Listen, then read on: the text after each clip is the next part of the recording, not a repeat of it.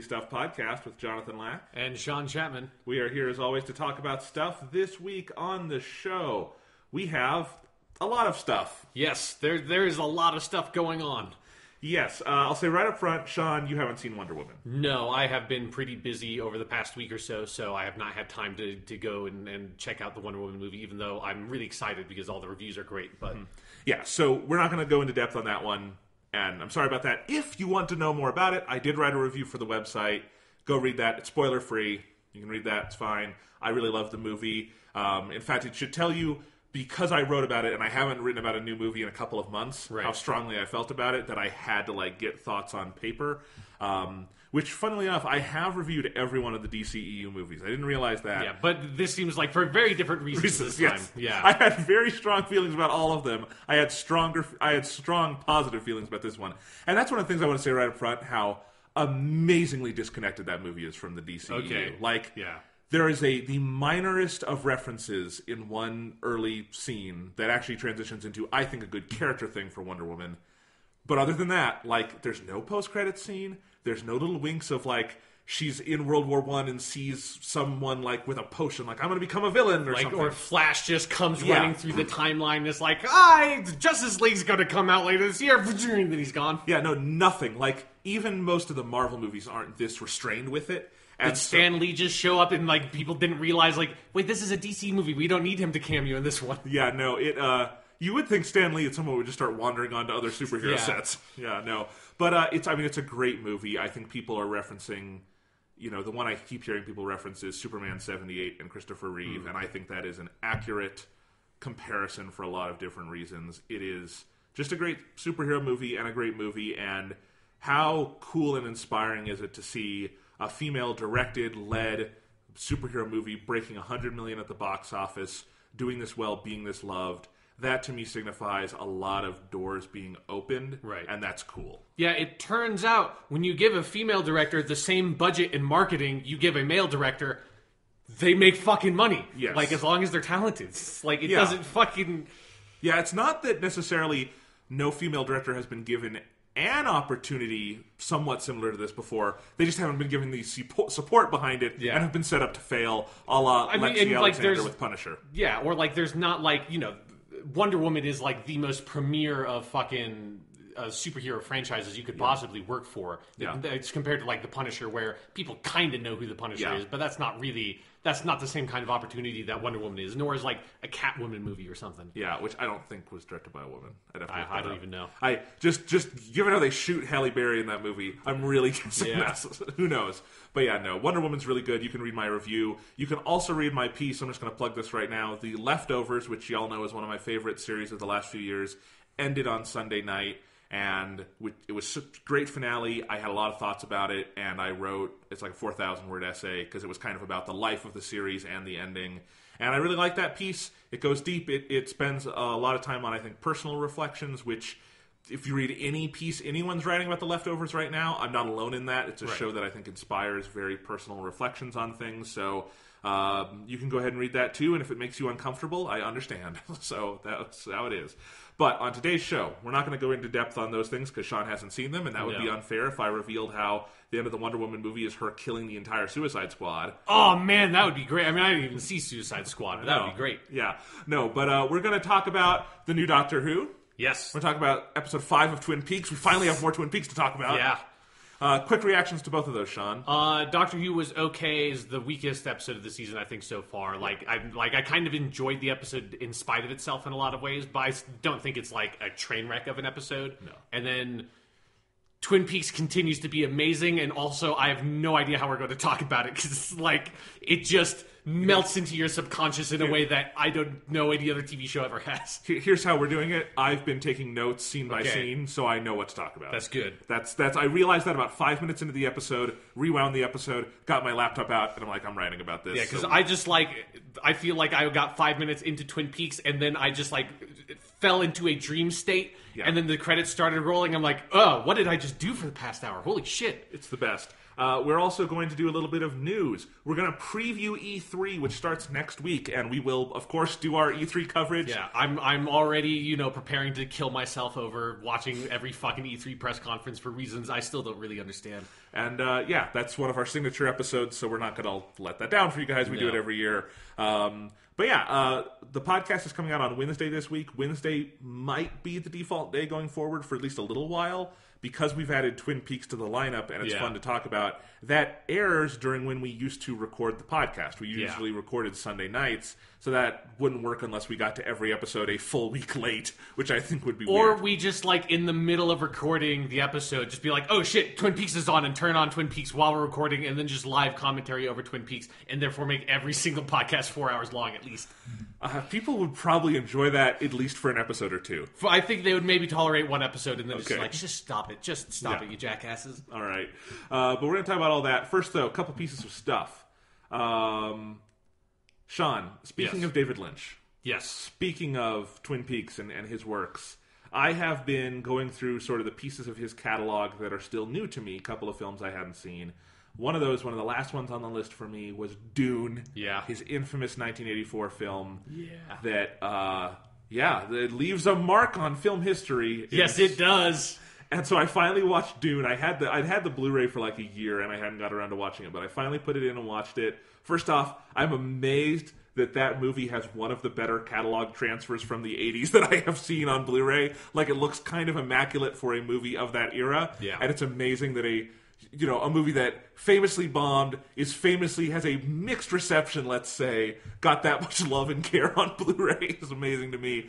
That is by far the most incoherent David Lynch movie. Yep. And I am including Inland Empire in that. Yes. And it is important to note that you have not read the book. No. So, because I have always said, in regards to the Dune movie, it is an incredibly fun movie to watch, but you should only watch it if you have read the book, because that movie is probably the worst adaptation of a book I've ever seen, at least in terms of communicating the plot and characters of the book to the screen. I think there's something about the tone and style of the movie I think is awesome and grabbing, because Dune is a very strange, unusual science fiction franchise, and it's got a very bizarre universe and sort of setting to it. But man, does that movie just not even give a shit about trying to relate the plot of that book to you. No. And see, here's the thing. I had heard you say this many times, and it frankly made me more curious to watch the movie without reading the book, because it just felt like, on some level, David Lynch would love for people to do that. Yeah, I guess. It's just how weird it is. No. But and here's the weirdest thing about that movie. If you read the Wikipedia plot summary of the film, and then you read the Wikipedia plot summary of the book, they're almost identical. Oh yeah, no, it's not that he adds adds things that are totally new and makes up subplots. Yeah. He just he goes through it at lightning speed. He goes through it at lightning speed and kind of cuts out the whole middle part of the book, where is not necessarily super important for plot development, but that's where all the character development happens, is in the middle of the book. It just kind of the romance happens over all of it. The romance happens in a dream, and then when they meet in reality, it's just a given that they're gonna fuck. Yeah, that in the romance is one of the most major plot lines in the whole book. So of course it is. No, that movie is immensely strange. And if you read the history of it, he basically had a 4-hour cut, and it's you can't release a 4-hour cut of Dune, and to get it down to the length it was released at, which is 2 hours 10 minutes. Not only did they have to cut every scene to ribbons, they then did this super weird thing in the movie where characters are constantly giving voiceover. Yes. And you can tell, they're on the ADR stage, looking for pockets of silence and being okay, quick, do the line, and then, end the line as soon as you can because, Kyle MacLachlan is about to start talking again. And so it's all these, just in between where you would have silences, characters are saying in the most ethereal voice possible, their inner thoughts. Yeah. I mean, it's the one of the best parts of the movie is that for whatever reason, all the narration is done in this whisper. Yes. So it's like and it's something that I just love the lines and like the delivery of some of the lines in the movie that I have not seen this movie since I was like in high school, and I still remember stuff like Kyle MacLachlan going, "Muad'Dib, my name is a killing word." It's like, why are you narrating it like that? What is that direction? It kind of feels like someone trying to do an action movie a la Terrence Malick. Right. I'd like where Terrence Malick narration is kind of like that, but it's also over long, wistful scenes of like fields of wheat and stuff, and it works in that very calm setting. But here it's like, yeah, there'll be a heightened scene, and then you'll look at Kyle MacLachlan's face and he'll whisper something that makes absolutely no sense if you don't know the book. Yeah. Yeah. Because that's the thing also. The narration is there supposedly to clarify things, and it largely doesn't. No. I don't know if there is a way to clarify what's going on in that film. Like, things just happen. Like, not with real setup, not with real payoff. Things just happen, and by the end of the movie, everyone is holding out these weird little, like, laser guns and shouting words of power on elephants and, like, on giant, like, sandworms. And Sting is prancing around going, "I will kill him!" Yep. Yeah, that's one of the weirdest things is at the end. Apparently, I guess the scene is in the book too, but like they're like, all right, Sting hasn't had any big scenes in this movie yet. Knife fight with Kyle MacLachlan. I mean, I don't know what you mean. He has the biggest scene in the movie when he walks out oiled up in like a weird thong. That is the biggest scene in that whole movie for me. Man, but I mean, it's funny. I can't call it a bad movie. No. I can't call it a good movie. I agree with you, though, Sean. It is an amazing movie. Right. I'm so happy you know exactly what I mean. Yeah, it's no. like, it's a movie it's impossible to recommend to people because there's no way you could, like, really qualify it as good, but it's so much fun to watch because of just how fucking bonkers it is. It is. And, I'm not even sure if it's one of those movies that, like, as a David Lynch fan, you, like, need to see because it helps you understand his career. It really doesn't. No. It's different than anything he's done.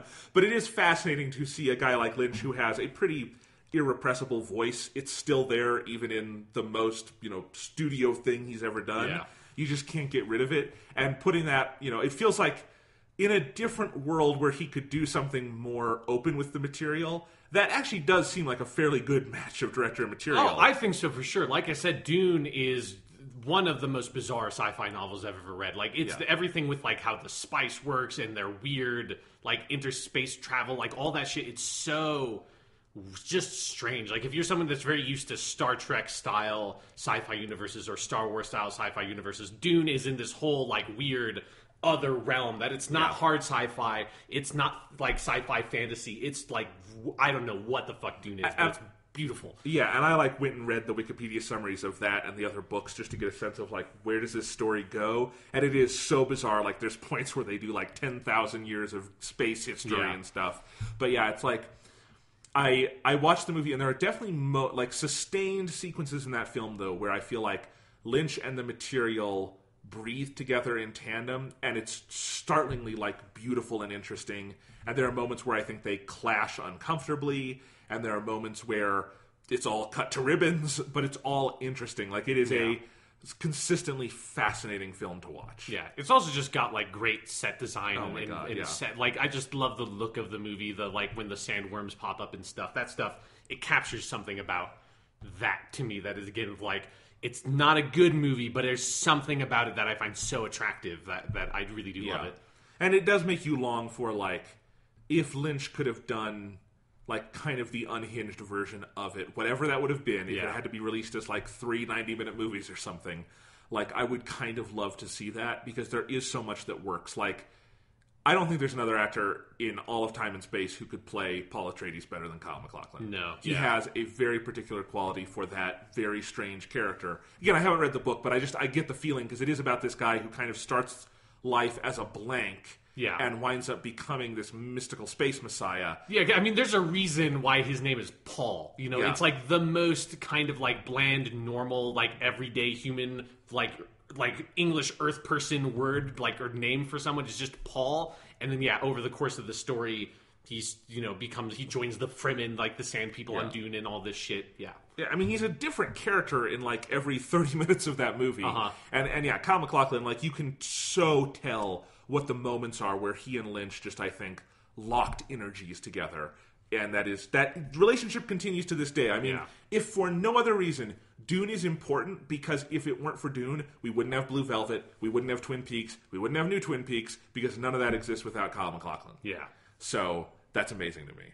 And yeah, that's a fucking movie. That is a fucking movie. Yeah, I'm very glad you watched it. Now you have to read the book. Do you think the book's worth reading? Is it a good? Yes, okay. I really like it. I don't like the other books very much. I only read the first two and then kind of got partway through the third one and gave up on it. Yeah. I think the first one is great and like doesn't really need other books because part of the magic of the book is how like sort of inexplicable a lot of the setting is, but not in a way that's like, oh, this is stupid. It doesn't make any sense. It's like it has that almost Lynchian kind of like dream state thing of like, things kind of make sense when you glance at them, and then when you examine them too closely, it kind of like fades away. It's got that quality to the setting that I love. I've been on a reading kick lately, so maybe I'll throw that in the pile. Yeah. I went over to Barnes & Noble the other day looking for, I forget what I was looking for. They didn't have it, but they wound up, you know how Barnes & Noble publishes those classics? Yes. That are like really good versions of, they had all of them on sale for $5 a pop. Oh, great. So I got a bunch of those. Yeah, because there were a bunch of ones that I might have had at some point in my childhood, like their Sherlock Holmes collections, but I have no idea where those are. So I'm like, I'll rebuy these. I love having these. So I've been like, I read Treasure Island again, which might be my favorite book ever. I've read that like 6 times now. And then I realized like I've never connected the dots that the Robert Louis Stevenson who wrote Treasure Island also did Jekyll and Hyde. Yes, I knew they were both Robert Louis Stevenson, but I just didn't make that connection, you know? Right. So I've been reading that. I actually read like the first half of that, because it's a novella. Yeah. Read the first half of that this morning. That is a fascinating book because we live 200 years after its publication and know that Jekyll and Hyde are the same person. Right. And the book so is about that twist. It's really fascinating to me. But you were mentioning it last week because of the stupid Dark Universe stuff. Well, I mean, are you really excited to see Russell Crowe take his expert hand to Dr. Jekyll and Mr. Hyde? It is. There's no way anyone involved in the Universal new stuff has actually read the Robert Louis Stevenson book. No. Because it is, one, no way anyone would make a movie out of that today. It's the most low-key horror kind of thing you can have. I don't even know if you would call that a horror novel or whatever. Yeah. But like, yeah, it's like, yeah, we're going to take that and have Russell Crowe play Jekyll and have him be Nick Fury in this. I was like, no! That's just fuck you guys. Yeah. That has nothing to do with it. Your favorite book, Frankenstein, I got a copy of that. So I'm trying to like go through basically this one era of like genre stuff for myself. Sort of like gothic horror, sort of Victorian-y gothic horror stuff. Grabbed a Dracula copy. There you go. That's and then maybe I'll jump 50 years ahead after all that and do Dune. There you go. Yeah. I mean, it's just one lineage. Just the canon of like Western literature is Dune, Frankenstein, Dracula, and Dr. Jekyll and Mr. Hyde, and everything else who needs it. Yeah. That's what I have always said. My professors didn't like me very much, but... Yeah, that's why you were kicked out of school. Yeah. No. Yeah, you kept writing essays just about those 3 books, no matter what you were reading. Yeah. No, I'm not going to write about the Canterbury Tales. I'm writing about Dune. Shakespeare, fuck off! No, I'm going to write about fucking Frankenstein. Yeah. I may have actually said that once. All right. Do you have any stuff going on, Sean? I've got a couple of stuff. Like I watched a movie I rewatched a movie. This is the third time I've seen it since the last time I recorded the podcast. And since you talked about Dune, I'll talk about Harakiri, which I believe you've seen that as well, right? It's a great movie. Yeah, it's one of my favorite movies. It's from the early '60s, directed by Masaki Kobayashi, who also directed like the Human Condition trilogy and stuff. And it's a really just brilliant samurai movie from that era. And one of the reasons I kind of want to talk about it on this podcast is having rewatched it now after Persona 5. I think there's actually like a lot of similarities between Harakiri and Persona 5, where the basic sort of thing with Harakiri is it's about. Actually, I don't want to like give the plot synopsis too much because the plot is really, really fantastic. But it's basically about this sort of the practice of harakiri, which is ritual suicide for samurai in the feudal era of Japan. And sort of the plot of the movie and sort of the theme of the movie is about how sort of the upper classes and the authority, the shogunate and stuff like that in Japan at the time, used those kinds of things like harakiri to sort of oppress and control not just the samurai class, but like the working class and the poor. And it's about this very individualistic tale about this samurai sort of like trying to defy that authority. And it's a very unusual kind of story. And something that Kobayashi, as director, is kind of unusual in a lot of the stories he tells in his movies, in that they are a lot about that very hyper individualistic, like the individual against the system, against the man, which is something that, not to say that there's not other Japanese media that does that, but it's very rare, I think, to find Japanese media that is that pointed about it in a way that's a much more common theme in like Western and particularly American media of like the glorifying the individual and going against the government or whatever. And that's very much what Persona 5 is about, and I think the ways that Persona 5 is so uncompromising in how it goes after those themes is also like Harakiri is like one of the most ruthless fucking uncompromising movies I've ever seen. And that's every Masaki Kobayashi movie. Like that Persona 5 definitely, I think if you were to make a Japanese cinema comparison, has a lot of Kobayashi in it. Yeah.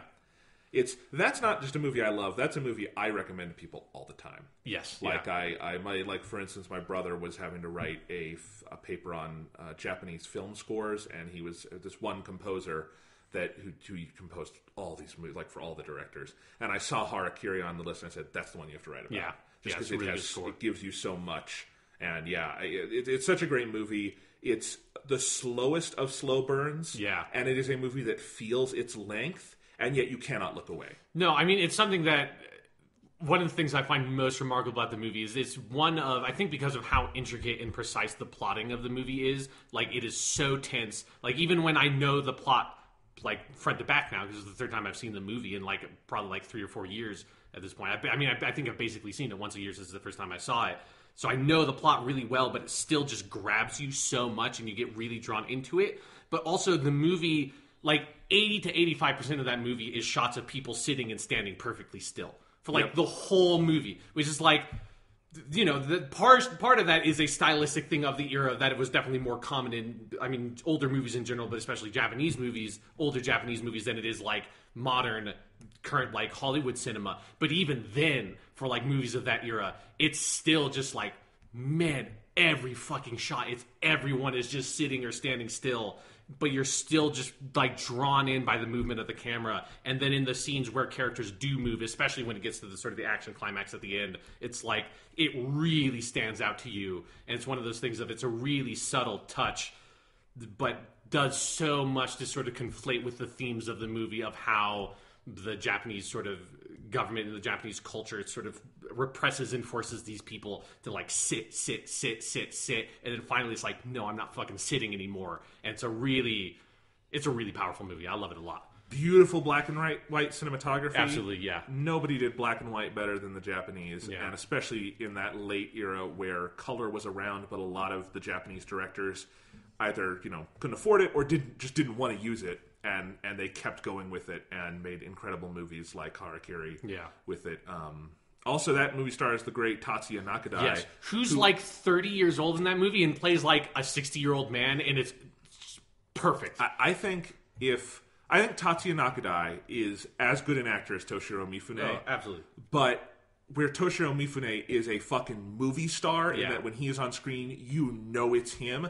Nakadai is the most chameleonic actor I think I've ever seen, in that he frequently plays like super old characters or characters in heavy makeup or something, and does not draw attention to himself even when he is the main character. And so you often have to like, man, this actor's doing an amazing job, and then seeing the credits like, it was him again! Yeah, it's like, Nakadai, you got me once more! Because he's in everything. Yeah, he is in everything. He's the guy in, the second, Sanjuro, who gets cut in half at the end. Yeah. And again, you don't really notice it's him, because that's the one movie where he's not in heavy makeup. Yeah. He also plays the Emperor in Ron, where he also looks like 90 years old. He did that all the time.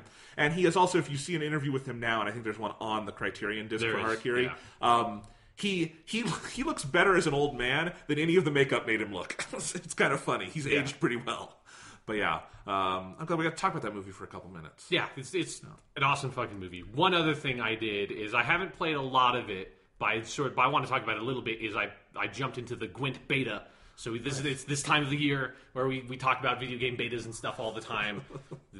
Welcome down to my beta corner, where we get to talk about the Gwent beta. It's Sean's beta corner. Yes, thank you very much for the jingle. So this is Gwent the Witcher card game, which is something I've been sort of pretty excited about, and I wish I had more time to sort of dump into it, but I just haven't had a lot recently. But I think it's a really interesting game in how they've taken what is a really simplistic card game at its core from The Witcher 3, which for those who don't know, Gwent was a small mini game in The Witcher 3 that, is this sort of interesting kind of mix of, I would say, like, poker and Magic the Gathering in a weird way, of that a lot of the game was about you sort of bluffing the player and trying to make it so that you would be able to win a round without expending as much of your cards as you needed to, by kind of trying to force the other player to effectively fold. It kind of has a more or less poker mechanics, but then also you are collecting cards, and some of the cards have like special abilities and stuff, obviously in a way that a poker type game would not have. And so that was always really fun because the games were really fast paced and you kind of like moved through them and had that like fun back and forth with the AI of sort of learning how to kind of force the AI to do what you wanted it to do so you could win in The Witcher 3. And so now, kind of, I'm probably looking at the success of a game like Hearthstone. CD Projekt Red have made a sort of more fully featured version of Gwent and put it out as its own game, and you can play the beta right now for free on PlayStation 4, PC, or Xbox One.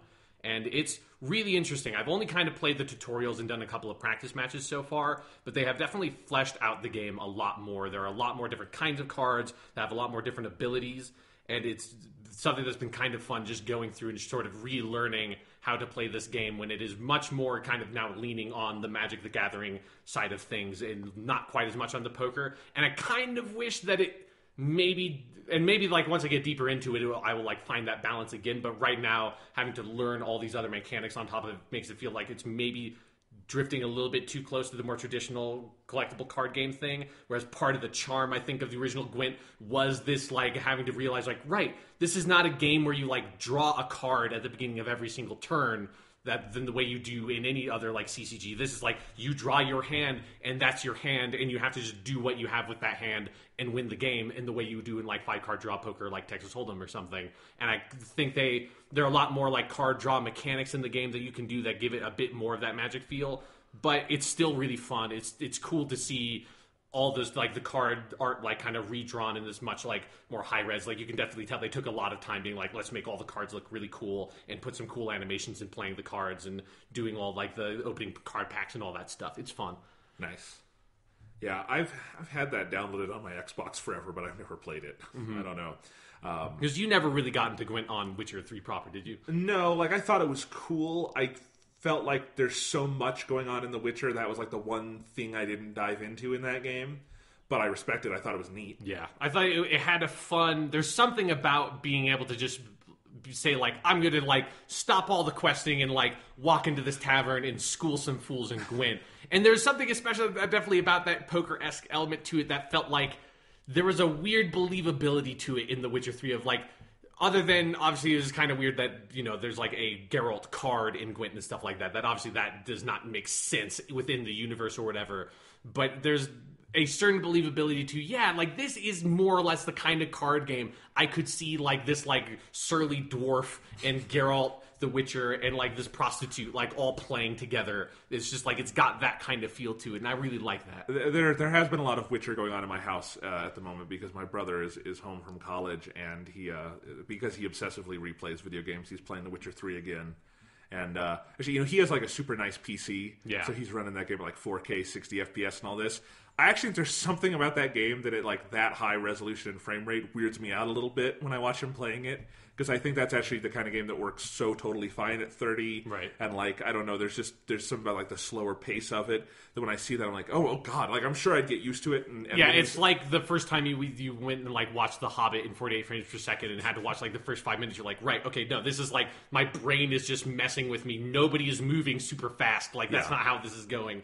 But it, like, it definitely does things of like at that like facial textures that I thought looked amazing on PS4 just aren't made for that. When you push them up that high. So but anyway, The Witcher's a good game. Witcher's a great game. Yeah, I still need to play the DLCs. Oh yeah, man, they're real good. Yeah. Speaking of video games, yeah, I played a couple. I want to talk really quickly about Fire Emblem Echoes one last time because I was almost done with it when we did a chat on it last time. But I did finish it in the last... I actually finished it like the day after we talked about it last. How many small children did you have to murder to finish that game? Not near the end. I actually made it through relatively unscathed from the final battle. I did let a couple of units die. Really noble deaths in the final battle. Like one character you get named Valbar, who his whole story is he's like this great knight who had kind of retired, And when he got home from like his campaigns, his family had been murdered by the bad guys in this game, and so he has like no family, and he decides to join you to kind of fight because that's his only purpose in life yet. He's a pretty cheery guy through all of this, but I needed someone to kind of sacrifice themselves, and I thought, I think that's a good ending to Valbar's story, that he goes to be with his family knowing he's helped save the kingdom. I'm sure he's really grateful. You're like, yeah, I think this would be a good ending to your story, is to you just go die. Like, I mean, I would prefer if the ending to my story was like I got to live happily ever, like hang out with you guys or something after this. Is like, I think that would be a pretty fun, and I like happy endings personally. But okay. I also let the old wizard die, whatever his name was. Yeah, fuck him. Because he was, he's pretty old, so I thought, not a huge loss. I mean, it's a good ending to his story too. Yeah, totally. No, but the ending of Fire Emblem Echoes is fantastic, and there's a specific thing in the storytelling I wanted to talk about, and maybe minor spoilers, but I don't care. And, okay.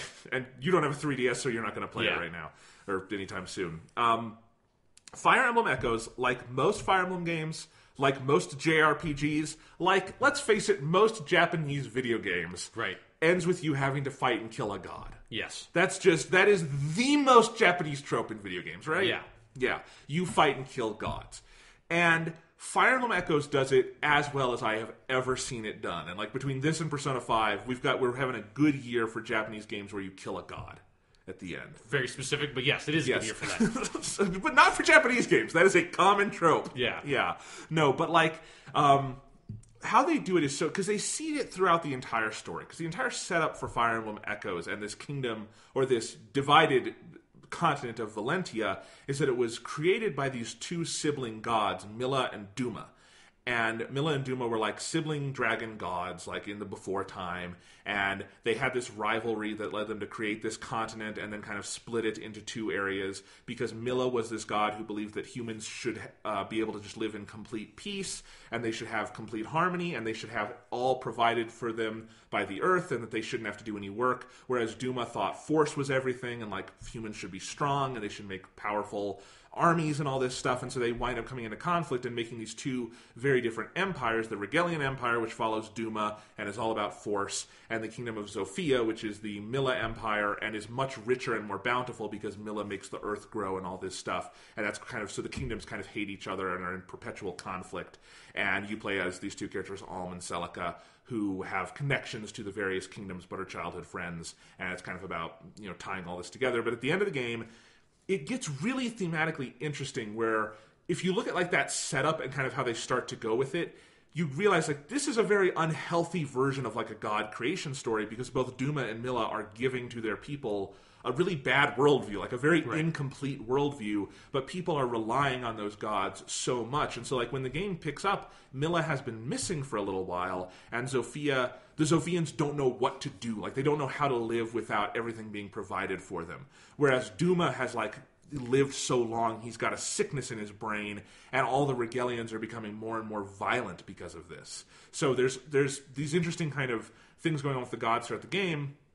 And the kind of final stretch of the game is about one of the gods is like has realized this and is going to die through like natural causes and wants the humans to be able to live for themselves. And the final thing is you have to kill the other god so that you can like let it die and let the world move on, because these gods have lived literally too long and held back human progress. And the entire end of the game thematically is about getting rid of that and resetting the status quo and trying to live in a world like where humans have to live for themselves and make their own choices.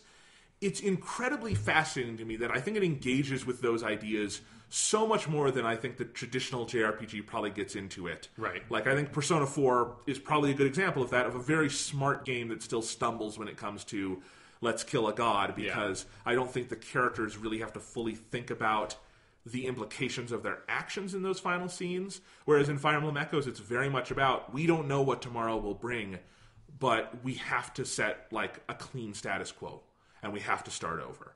And it's got a very interesting ending because of that, a very open ending. It's got a phenomenal final line from the narrator where it's ostensibly a happy ending, but he like reminds us that, until the day when war would inevitably come again, as it always does for mankind, or something like that. And it's like, yeah, like you're setting, because Fire Emblem always has this kind of historical storytelling where you're at one point in history, but history will continue. like even if it's 1,000 years later. Right. So yeah, it's really just a very well told story in kind of that macro lens I'm talking about, and then all the things that happen with the characters throughout all of this. The presentation near the end of the game just goes to another level, like the music and stuff. It is, and the voice acting, which I've talked about. It's a really outstanding game, and I was kind of impressed by what a high gear the story kicked into. It was good consistently throughout, but I think found yet another gear of depth near the end. And yeah, I still, it's probably too early to say where I would rank this among Fire Emblem games, but I definitely had a feeling coming out of it like that might be the most satisfied I've ever been playing a Fire Emblem game, and this is one of my favorite series.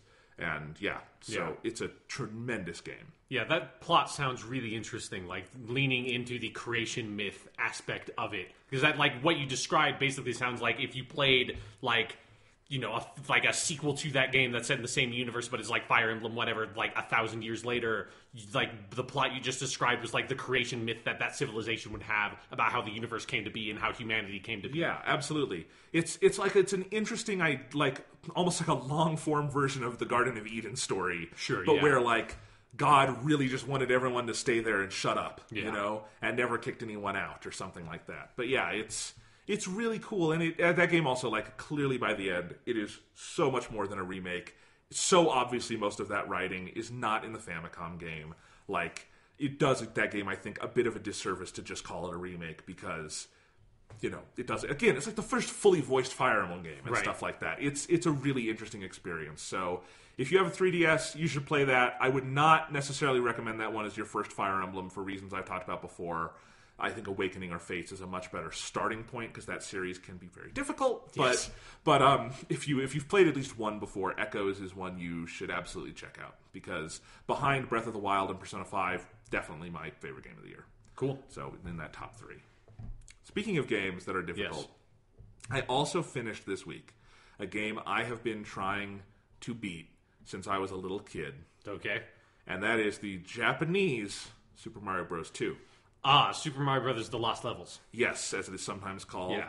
Or, in the version I played, Super Mario Bros. For Super Players, because I was playing the version on Super Mario Bros. Deluxe. Do you remember that? It's the Game Boy Color version. Okay, yes, yeah. And that's my favorite version of Mario Bros. Because it has a couple of little, like, the controls are a little better. It's got all these nice, like, extra modes and stuff. It's got a world map and you can save and things like that. It's a great version of that game. I have more affection for the original NES Mario Bros. Than I think most people of my age because it was one of the first games I ever played. The Game Boy Color was my first system I ever owned. That was one of the first cartridges I got for it, was Mario Bros. Deluxe. And I played that obsessively as a kid. So I know NES Mario Bros. Like the back of my hand. Like, I can play. That's like the one NES game I could probably sit down and actually beat on an NES cart, you know, which I think most games I absolutely could not. Right, yeah. Because that would be really tough. But I could do that on Mario Bros. And Mario Bros. Deluxe has as an unlockable Mario Bros. 2, The Lost Levels. They call it Super Mario Bros. For Super Players, which I think is a fun title for that game. And I actually found my old Game Boy Color cartridge of it last week, and I looked, and the furthest I think I ever got into it was like World 5, but that game is infamously tough, and I could never beat it as a kid. And so I finally was like, you know, I've got it on my 3DS, I have save states, I think I want to see this whole game. And so I played all, like in one sitting through all of the original Mario Bros. And had a good time with that. Still, I think one of the greatest games ever made. And then I went into the Lost Levels, and I finally beat it today. And I felt proud because it's just like, and I did have to use some save states and parts, but it's like, I've finally seen that whole fucking game. That is the worst Mario game. Yeah, I've only ever, like, kind of gone through, I think World 2 is about as far as I made. I was like, I have a good idea of what this game is. I'm going to stop playing it now. It is ludicrously difficult. Like, in modern terms, how I would describe it is it feels like a series of pretty bad Mario Maker levels. Of, like, some douchebag on their Wii U being like, you could normally just jump to this platform, but what if I put it, like, 3 units further and made you have to jump completely blind and still you're probably going to miss it? Or what if I had levels where, like, there's a level in World 7, I think it is, where the entire world is you have to hit those, like, trampoline blocks and send you up into the sky and then come back down and hit them, and those are notoriously finicky in the original NES game, and that's the whole level, is getting through that. I definitely had to use save states on that. It is very hard, but not in a way I find the most rewarding Mario games hard. Like, Mario 3 on NES is a tremendously difficult game, but never in a way that feels unfair or frustrating. Like, it's Right. it's a really good game. Yeah.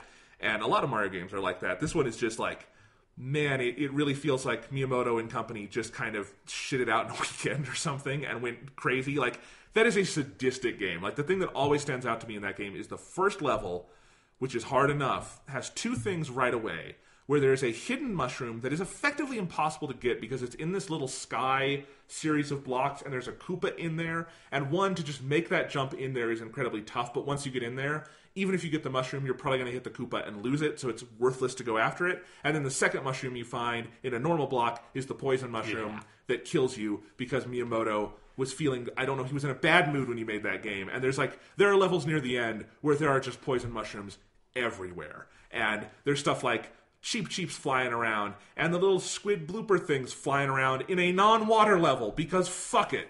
Like, that game, I don't think it's a good Mario game. I think it's a really actually pretty mediocre one, and sometimes it's just frustrating for the sake of frustrating, but it is kind of fascinating to play, and it's like, yeah, there is absolutely a reason they released a different game as Mario 2 here, and American Mario 2 is better than Japanese Mario 2. Yeah.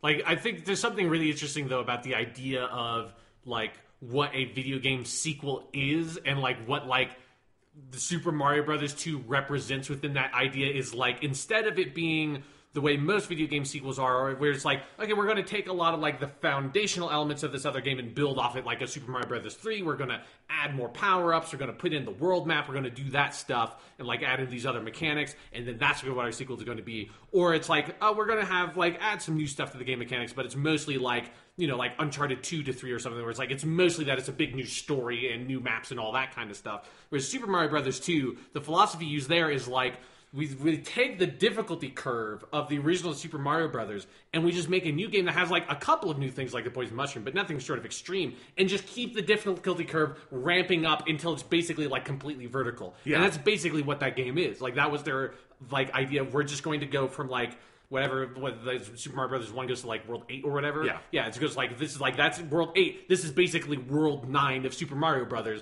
and that's how hard it's going to be, and just keep on going from there. Today, we would call that DLC. Like, exactly. It's an expansion pack for Mario, not a full sequel. And even within that, it's not just that the difficulty rises, it's that I think their philosophy to level design in places gets really wonky. I think it's probably something where it's like, to try to make the game more difficult, at some point the base Mario game does not support that high level of difficulty without it just being utter bullshit. Right, and you know, there's something I love about the original Mario Bros, kind of like how I love the original Final Fantasy in just sort of its utter simplicity in terms of its approach. Like, if you study like an original Mario Bros level, it's pretty much always a flat plane you're running across, and if it has risers, it's usually stair steps or something. It's not that the world itself like goes up and down and has mountains. This kind of stuff you would see in Mario 3 and World and New Super Mario Bros. And stuff.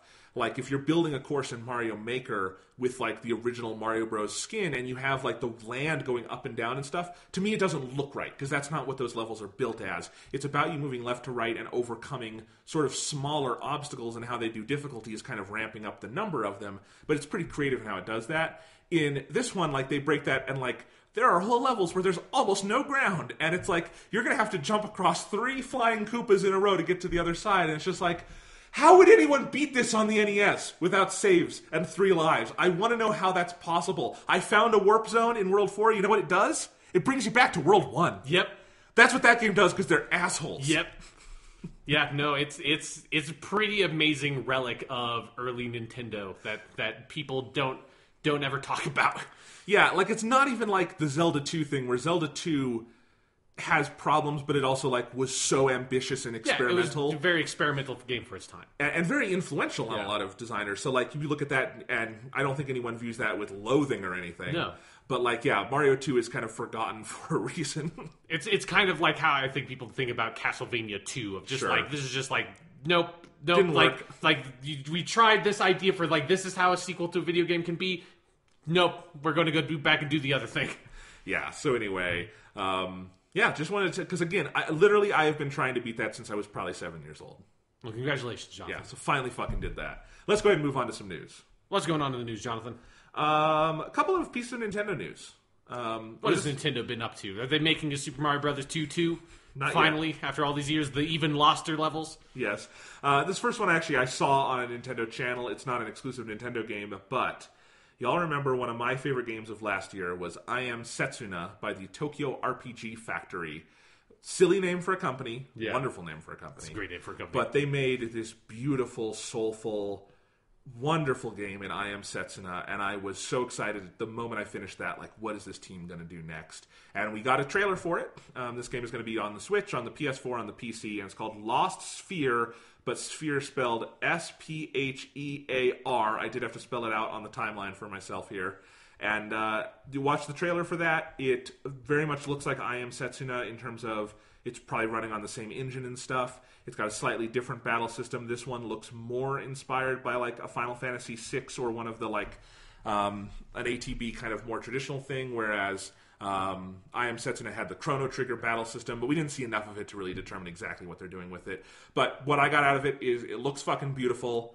It looks like it's got some cool writing. The music is absolutely gorgeous once again.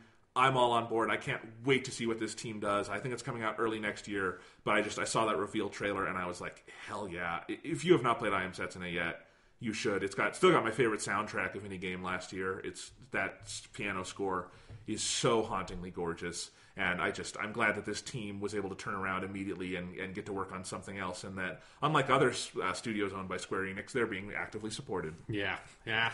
I just like to picture just like the Tokyo RPG Factory as like this old like Victorian style like giant smokestack just belching flames in the middle of Tokyo. It's like, oh, the RPG Factory just started up again. They're hard at work. You just hear like fucking hammers banging on anvils and shit. Or alternatively, I like imagining the small German town in Willy Wonka and the Chocolate Factory, sure. And like it's what you think is like this horrible old industrial factory, and then you get in and it's absolutely crazy inside. Yeah, who knows? Well, yeah, no, that's just on the outside. It looks like that, but once you go inside, it's just like chocolate rivers and random battles and all this nonsense going on. Yep. Anyway, that looks cool. I'm glad they put out, and it's like a nice 5-minute announcement trailer that gives you like a sense of what's going on in the game. Cool. So I would recommend watching that and just getting excited for that game. I certainly am. Cool. Yeah. What else has Nintendo been up to?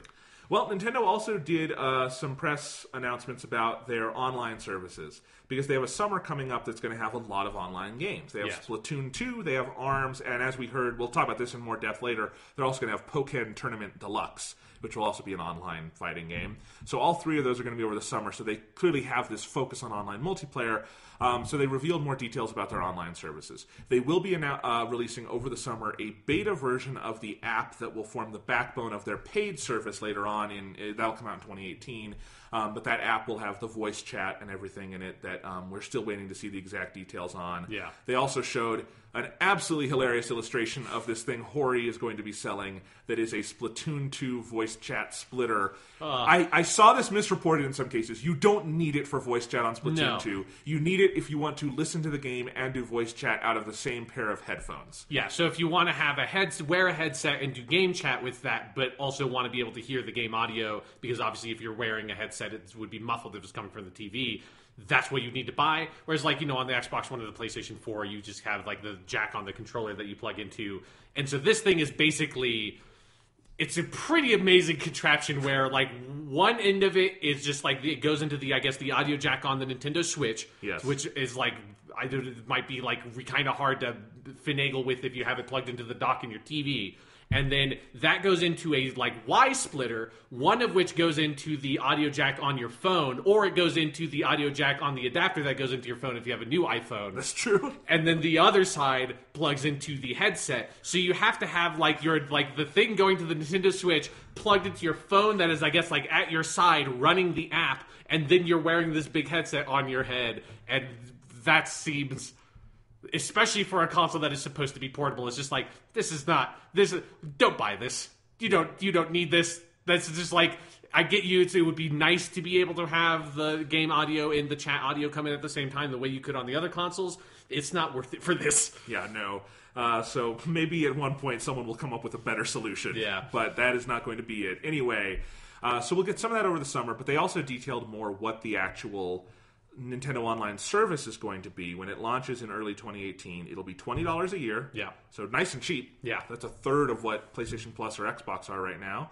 And they also clarified they've clearly rethought their plans for their online game content, where they were going to have a service kind of like Games with Gold or PlayStation Plus, but instead of it being a couple games a month, it would be one old game a month that you could only play for that month. Yeah. Was their initial press release. Now it's going to be kind of what we all wanted Nintendo to do at some point, which is a growing library of older games, and as long as you have a subscription, you can play them to your heart's content. Yeah, although they have not been, I feel like, very specific about what that is actually going to entail, because I feel like I did not get a good sense of reading their press release of, like, they do not say anywhere that, like, those games are going to be available on that service indefinitely. It's like, I think there's a lot of wiggle room in there for when and how, like, games come on and come off of that service. Sure, and the other missing piece here is we don't know how, if, why, what it will link with Virtual Console. Exactly, yeah. Because they still have not announced Virtual Console plans. Hopefully they will at E3. They're crazy people if they don't. I don't think they are. I think them putting this press release out now, I think, tells us that they're not going to talk about it at E3, but I don't know. All right, well, anyway, yeah, because I think it's probably not just going to be they're going to put the whole Virtual Console up and you'll have access to all of it. No. But, best case scenario from what we heard is a nice growing library of games that you can kind of go back to. That sounds cool. Yeah. For $20 a month plus the online stuff, sounds like a nice little deal and everything. But yeah, I mean, we're still a ways away from it. It'll be interesting to see over the summer once the app comes out how that all works. Yeah. I'm very curious about a lot of this. We do know a lot more now, and it does sound at least like some of the worst instincts have been avoided. Yeah. It's not $50 a month. It's not as draconian as the game thing sounded it was going to be. Some of those things. Yeah. So we'll see. Yeah, but there definitely are a lot of question marks in terms of how they're going to handle old games on there. Because, like, they specifically talked about it as, like, the Nintendo Classic Game Selection, like, real name to be pending. And so they're, like, very clearly not trying to use the Virtual Console name, at least for what their online service stuff entails. Yeah, and, I would love if they just, at least at E3, were like, we have NES and Super NES Virtual Console, and you can get 3 games for each of them, and just start getting that out there. Because like when they made the press release, they had like very specifically talked about Super Mario Brothers 3, Dr. Mario, and Balloon Fight, and more. And I thought it was like, that's a weird like 3 games. This is like, we're going to say like these 3 games, which I assume that has to be that those are going to be like the 3 that launch with their classic game selection. But it's like, and it was weirdly specific to put that. There's like, why did I put like featuring games like the Mario series and Zelda games? It's like, no, it's Super Mario Brothers 3, Dr. Mario, and Balloon Fight. And the reason they did that is because they're specifically focusing on how they're going to be adding online functionality to the games, and those are 3 games with prominent multiplayer features. So yeah, that's why they picked those 3. Right, but. What's the online for Super Mario Brothers 3? You can play 2-player where you swap back and forth. They've done that before. Well, yeah, but like, I just like, who would play that online? I was like, here, we can swap out. Like, why not? We can just both play on. Like, we can just both play our own copy of Super Mario Brothers 3 and talk about it online. But that's always been a part of the game. And when they released that, for instance, on 3DS, they also added that functionality. Okay. So that has been a game they have done that with before. Okay. Yeah. That just seems like a weird way to play that game. It's kind of fun, but sure. Yeah. Anyway, so that's Nintendo's online stuff. It's Nintendo. Yeah. Speaking of Nintendo, today, June 6th is today, right? Yeah. They had their Pokemon Direct, where they did some Pokemon news. And some interesting pieces of news. What was most notable was everyone thought there was going to be one particular announcement, and there wasn't. And I think at this point, we might just have to accept that Pokemon Stars might not be real. Yeah, like that has been one of the most prominent rumors about the Nintendo Switch for the longest time, to the point where I just assumed it was going to be true. Yeah, so let's do a little recap here. Yeah. It had been reported, I believe, earlier this year that by a couple of outlets that Nintendo was working on something called Pokemon Stars, which would be a remake or a re-release of Sun and Moon, the most recent 3DS games, and they would come out to Switch later this year, and that would be like their Pokemon release for the year, and so it would be like almost like, Crystal to Gold and Silver, but it would be on the Switch, and it would be like a nice new HD version of Sun and Moon, and it would be like Pokemon's entry onto the Switch, and that sounded kind of neat, and it also sounded plausible. The fact that maybe it'll be an E3 announcement. We don't know for sure it's not real. However, I would be very surprised if it was at too. E3 when they have already done a pre-E3 Nintendo Direct specifically about Pokemon, Yes. I feel like you would announce all your Pokemon stuff there. I agree. So I'm just saying it's not completely like we can say definitively that's not real. Yeah.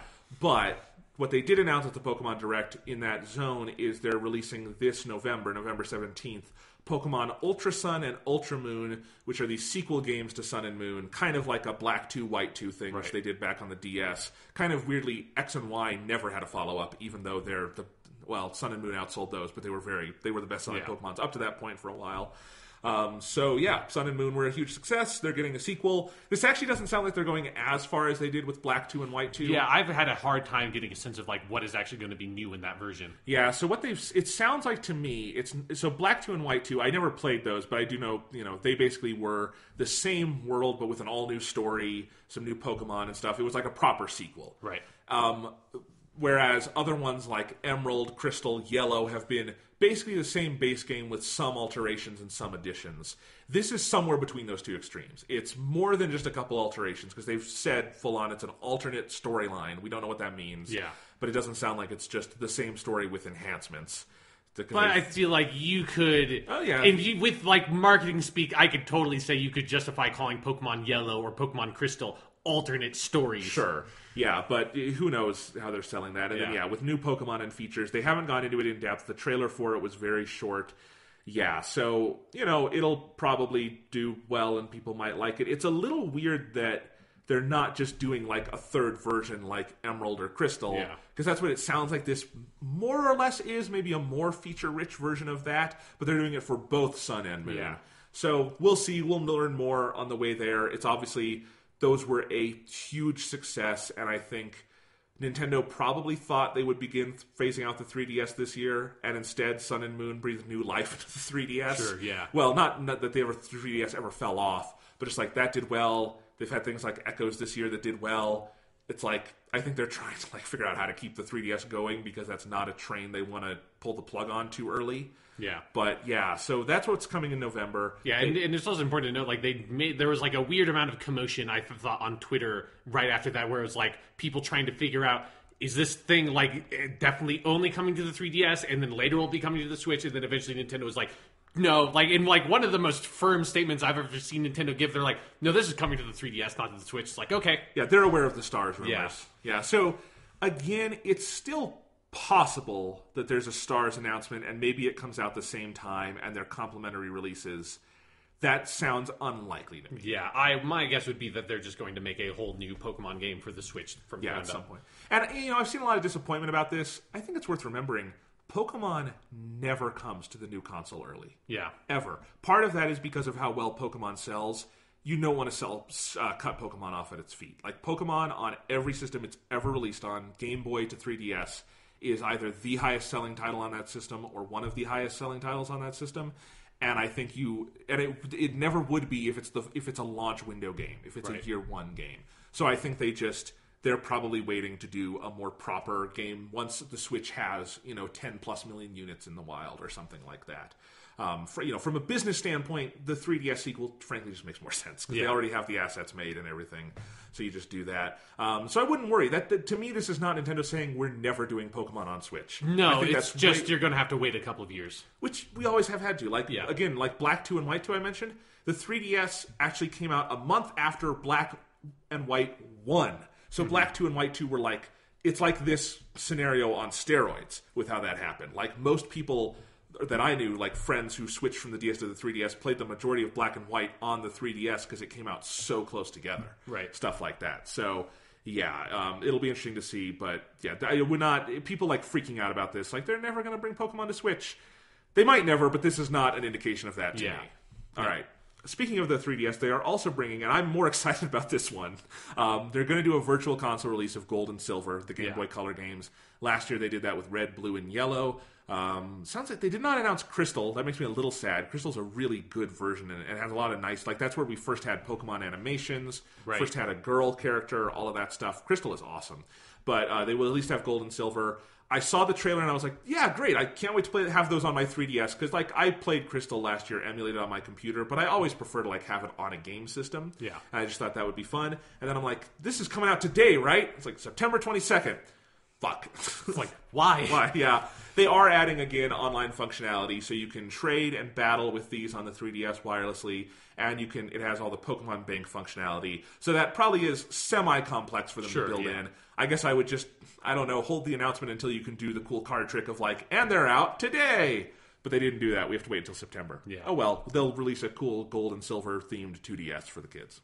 And then also, like, I wonder if they're going to start doing, like, the Gen 4 remakes for Pokemon, right? Because they already did remakes for that one, and then remakes for Ruby and Sapphire. Yes. So now... The next one would be Diamond and Pearl. Diamond and Pearl. I kind of doubt it, in part because Diamond and Pearl, nobody likes those games. Yeah, but, you know... Who knows? They're, like, I feel like they're just, like, on this whole weird thing with Pokemon where it's like, okay, we do the game, then we do the sequel, then we do the remake, and then now it's like, we re-release the old one, and now we're going to do the remake, and then we do the new one, then we do the sequel to the new one, then we re-release the third Gen ones, then we do the remake of Gen 5. It's like, Jesus Christ. I think a lot of this is going to depend on what happens with Pokemon on the Switch, because that remake cycle, I think, was facilitated by the continuity from Game Boy to DS to 3DS and all that, and that there was some measure of backwards compatibility along the way through all of those, even if like a 3DS can't play an original Game Boy game at this point, it can play all the DS games. So who knows? Like, I do feel like that cycle could get disrupted because they're probably not going to make a remake the first one for the Switch. Yeah, but who knows? Yeah, we'll see. And it would be weird with Diamond and Pearl because that was a DS game, know? So it wouldn't be as much of an adaptation either. Whereas, you for the first 3 generations, you were adapting it to the DS style, which alone kind of... Well, actually, Red and Blue were a Game Boy Advance remake. Yes. And a great Game Boy Advance remake. That's my favorite version of those games. But, it's a weird scenario with Pokemon. And one last re-release. These are all basically re-releases, which is what's weird. Pokken Tournament is coming to the Switch as Pokken Tournament DX. And I'm sure it'll join in, Mario Kart Deluxe and Smash Bros. Deluxe, which we'll probably hear about at E3, and some other things, because they have a lot of good Wii U games that no one played, so get them onto the Switch. Sounds fun. I mean, we just got a new Tekken game. Let's get Pokken in there, too. Absolutely. I can't wait till they make Tekken cross Pokken so a guy can watch, like, Gene Kazuma punch fucking Pikachu in the face or something. Yeah, I never got into Pokken on the Wii U, but hey, who knows? Maybe they'll do a demo on the Switch and I'll get to give it another shot. So, yeah. Yeah, when I watched a video of Pokken Tournament, I got really depressed because I only knew like 2 of the Pokemon. And I was like, Jesus, I've been away from Pokemon for so long that their big Pokemon fighting game where they put all the most well-known Pokemon on. I'm like, I only really know 2 of those from games I've played, and then I recognized like another 2 kind of vaguely from marketing materials, and the rest is like, there was like a chandelier one or something. I was like, what is this? What has happened? Yeah. So that was the Pokemon Direct. Pokemon continues to be a money train. Yes. All right. We're going to get into our pre-E3 stuff in a second here and talk about predictions, wants, desires, that kind of stuff. But I want to start that with, there was this interview that's been going around from Jim Ryan. He's the head of global sales for the PlayStation division at Sony. And he had a quote. He was talking about the future of PlayStation. And one of the quotes that's been grabbing people's attention was one on backwards compatibility, in part because at the top of probably everyone's E3 wish list for Sony year after year is, you're going to do something with backwards compatibility this year. Well, right? it's you'll let us change our name on PSN, and then it's backwards compatibility. In that order. Yeah. I feel like it's what people care about for whatever reason. Yes. And I think he pretty much shot that in the head forever with this quote. When we've dabbled with backwards compatibility, I can say it is one of those features that is much requested but not actually used much. That, and I was at a Gran Turismo event recently where they had PS1, PS2, PS3, and PS4 games, and the PS1 and PS2 games, they looked ancient. Like, why would anyone play this? I feel like there's 2 halves of that to dissect. Yes, there are 2 very different things being said there. Like, there's 2 halves of that sentence. One that is possibly defensible. Yeah. And one that I think is kind of indefensible. Let's take the second one first. Okay, yeah. That's a stupid reason to bash backwards compatibility. Yes, it is. One, you're referencing a racing game, which are not the kinds of games people are asking to play on backwards compatibility. Yeah. And games that are annualized and age extra fast are not really what anyone's asking for backwards compatibility for. And using that as a blanket statement to say, old games look old, lols, that's a really dismissive way to just dismiss a lot of the art of your medium. Yeah. And I don't like that. I don't like that attitude. And I think clearly you're misreading the pulse of gamers who are not wanting to play their old games because they look cutting edge, but because they're good games, and that does not really rely on graphical fluency.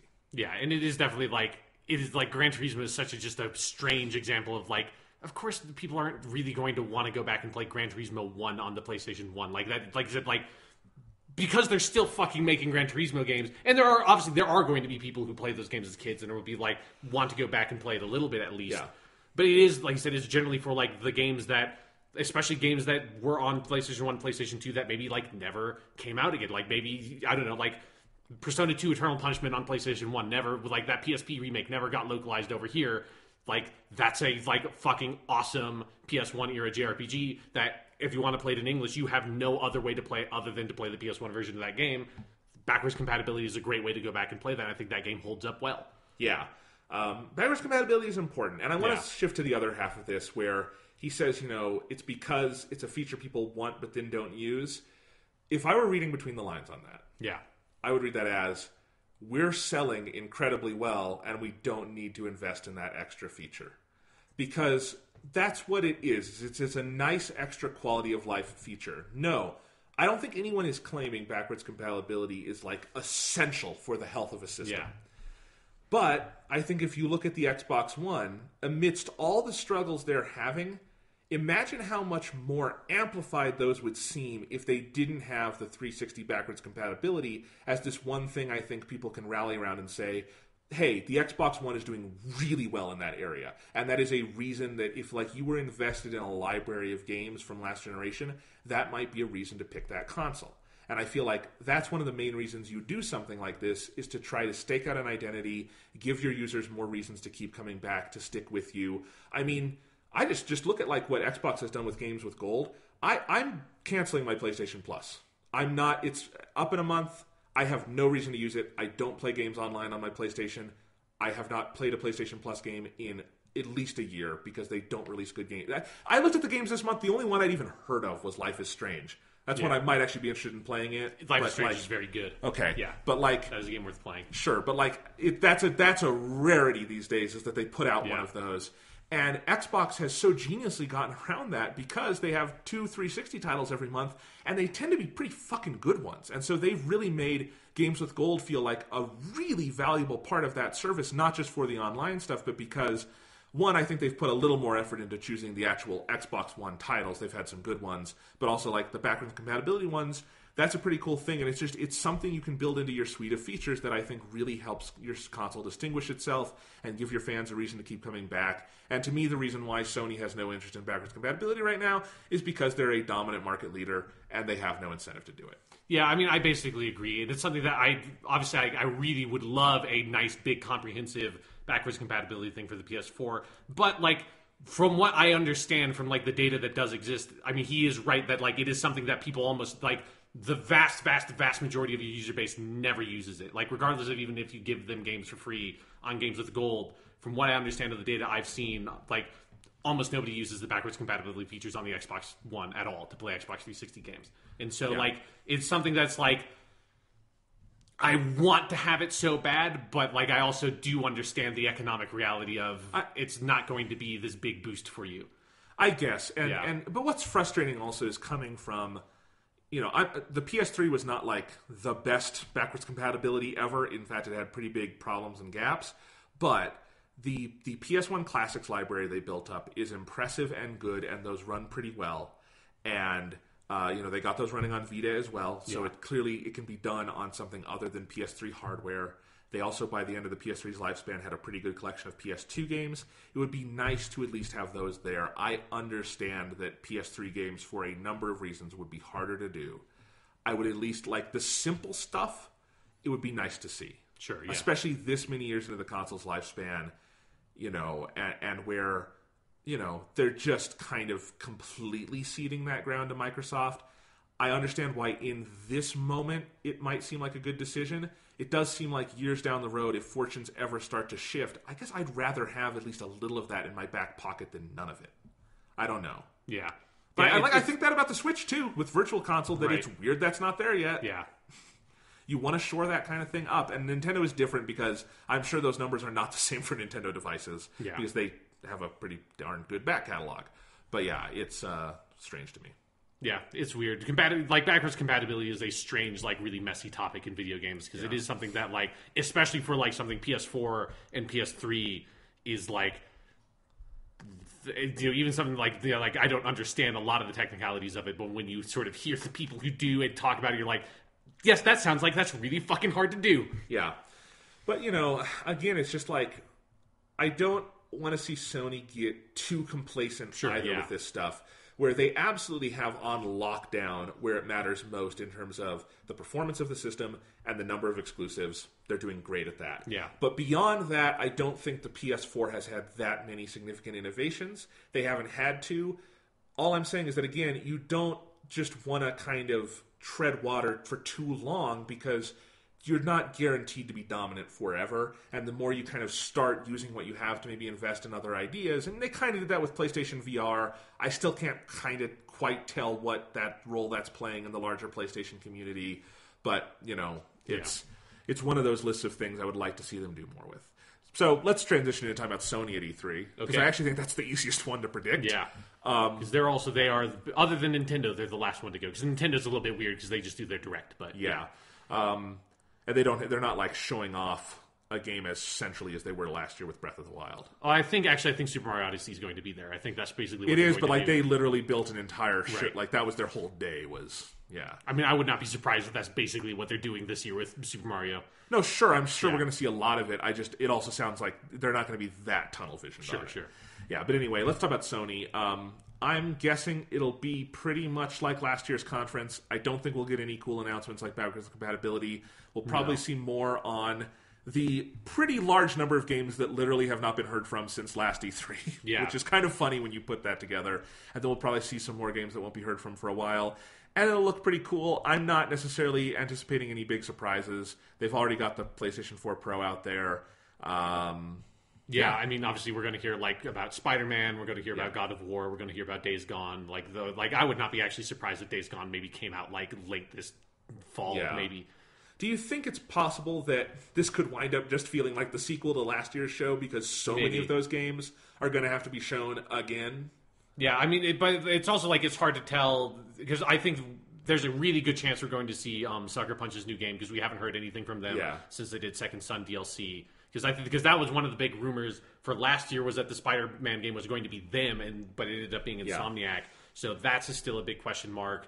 They still have Ready at Dawn, which is the studio that made The Order 1886, the game that the world forgot. It's one of those it's basically The Order 1886 is like Sony's Sunset Overdrive for that Microsoft has. It's like a game that some people kind of liked it, a lot of people didn't like it so much, and it just kind of came out and then everyone forgot it existed. And that game came out several years ago, so now I think Ready at Dawn maybe has a thing to show. So I think there's a good chance we'll see a couple of new games. But yeah, I agree that it's mostly going to be more or less we expect. One thing I'm really interested to see is if Death Stranding, the Kojima game, is going to be there in a more real capacity. If maybe we'll get an idea of what that game's gameplay is going to be, or hopefully this is just going to be continuing our theory of that game is not actually a game and it is just an excuse for Kojima and his studio to make really elaborate, confusing CG trailers every single year and show them out off at E3. That's what I'm hoping to see from them. Yeah, I mean, at a certain point, if it is a game, they're going to have to stop making the trailers and actually make the game, which would mean they're going to have to skip some of these events. But who knows? I just feel like Kojima has so much fun making his trailers that I can't imagine him ever skipping an E3 with the trailer. I know. He needs to put out, even if it's a 50-second nothing trailer. And that's a PS4 exclusive, right? Yes, because Sony's invested in it. We're going to see something. Yeah, I'm pretty sure. There'll at least have to be some sort of mention of it. Yeah. Yeah. Do you have any thoughts on the Sucker Punch game? Do you think it'll be another Infamous, or do you think they get to go the Horizon Zero Dawn route and do whatever they want? I'm definitely guessing it's a new IP. I would be pretty surprised if it was another Infamous game at this point. Yeah. I feel like if it was another Infamous game, we would have already heard about it by now. Okay. Because I mean, if you actually look at some of the interviews that Guerrilla Studios did for Horizon Zero Dawn, they had been working on that game around a year before the PS3's life ended. They started pre-production on that game in 2012. So it's new IPs take a long time to develop. So I'm guessing that, and there's a good chance that we actually won't see it at this E3 either. Sure, who knows? We'll probably see more Last of Us 2. I actually would not be surprised if Last of Us 2 took an E3 off. Just because I feel like they announced that so early. We're probably going to see at least they'll have to talk about that Uncharted DLC. I forgot that was coming out. That's coming out really thing. soon. Yeah. So that'll definitely be there. I'm excited for that, and I forgot about it. Yeah, I'm really excited to see what that is. Like, after hearing that, like, it's just expanded into, like, in an Halo 3 ODST-like capacity, has bloomed into its whole own game. That sounds interesting. Like, the thing I'm most curious about with Sony is what kind of presence PSVR is going to have there, because I saw, like, earlier today that they have, like, surpassed over 1 million units sold through, so that's by far the most successful VR headset on the market, even if, like, that's still not, like, you know, destroying the world and how popular it is. I'm curious, and, like... Do we finally get a VR game that looks like an actual game? I mean, Resident Evil 7 was fully playable in VR. Yeah. And they just, that Farpoint game, which is like a first-person shooter, came out a couple of weeks ago on PSVR, which was like the one they had been showing off kind of at every single demo of that back when it was called like the Morpheus. They kept on showing off Farpoint, which is like a sci-fi first-person shooter, and that just came out. So now I feel like that was like the project that I always felt like, oh, that's what they're working on. That's going to come out. And now it feels like I have no idea what PSVR games are in development. So I feel like they need to show off something if they're actually going to be committed to that. I think last year was the first year that they completely 100% didn't even say the word Vita on stage. Yeah. We're assuming that continues. Probably. Other than if there's like a good chance that there's some like weird like third party guy maybe up on stage like says it as a joke. It's like, hey, I was just backstage playing this remote play on my Vita. I sure do love that remote play. Like, I think there's a weird chance of that, but that's the only capacity in which we ever even hear the word Vita. Yeah. So, because the Vita's not dead. It's just... It's you know, it's if you want to play JRPGs and like visual novel stuff, the Vita is a good console to have. Absolutely. I mean, things still come out for the Vita, just not publicized. No, yeah.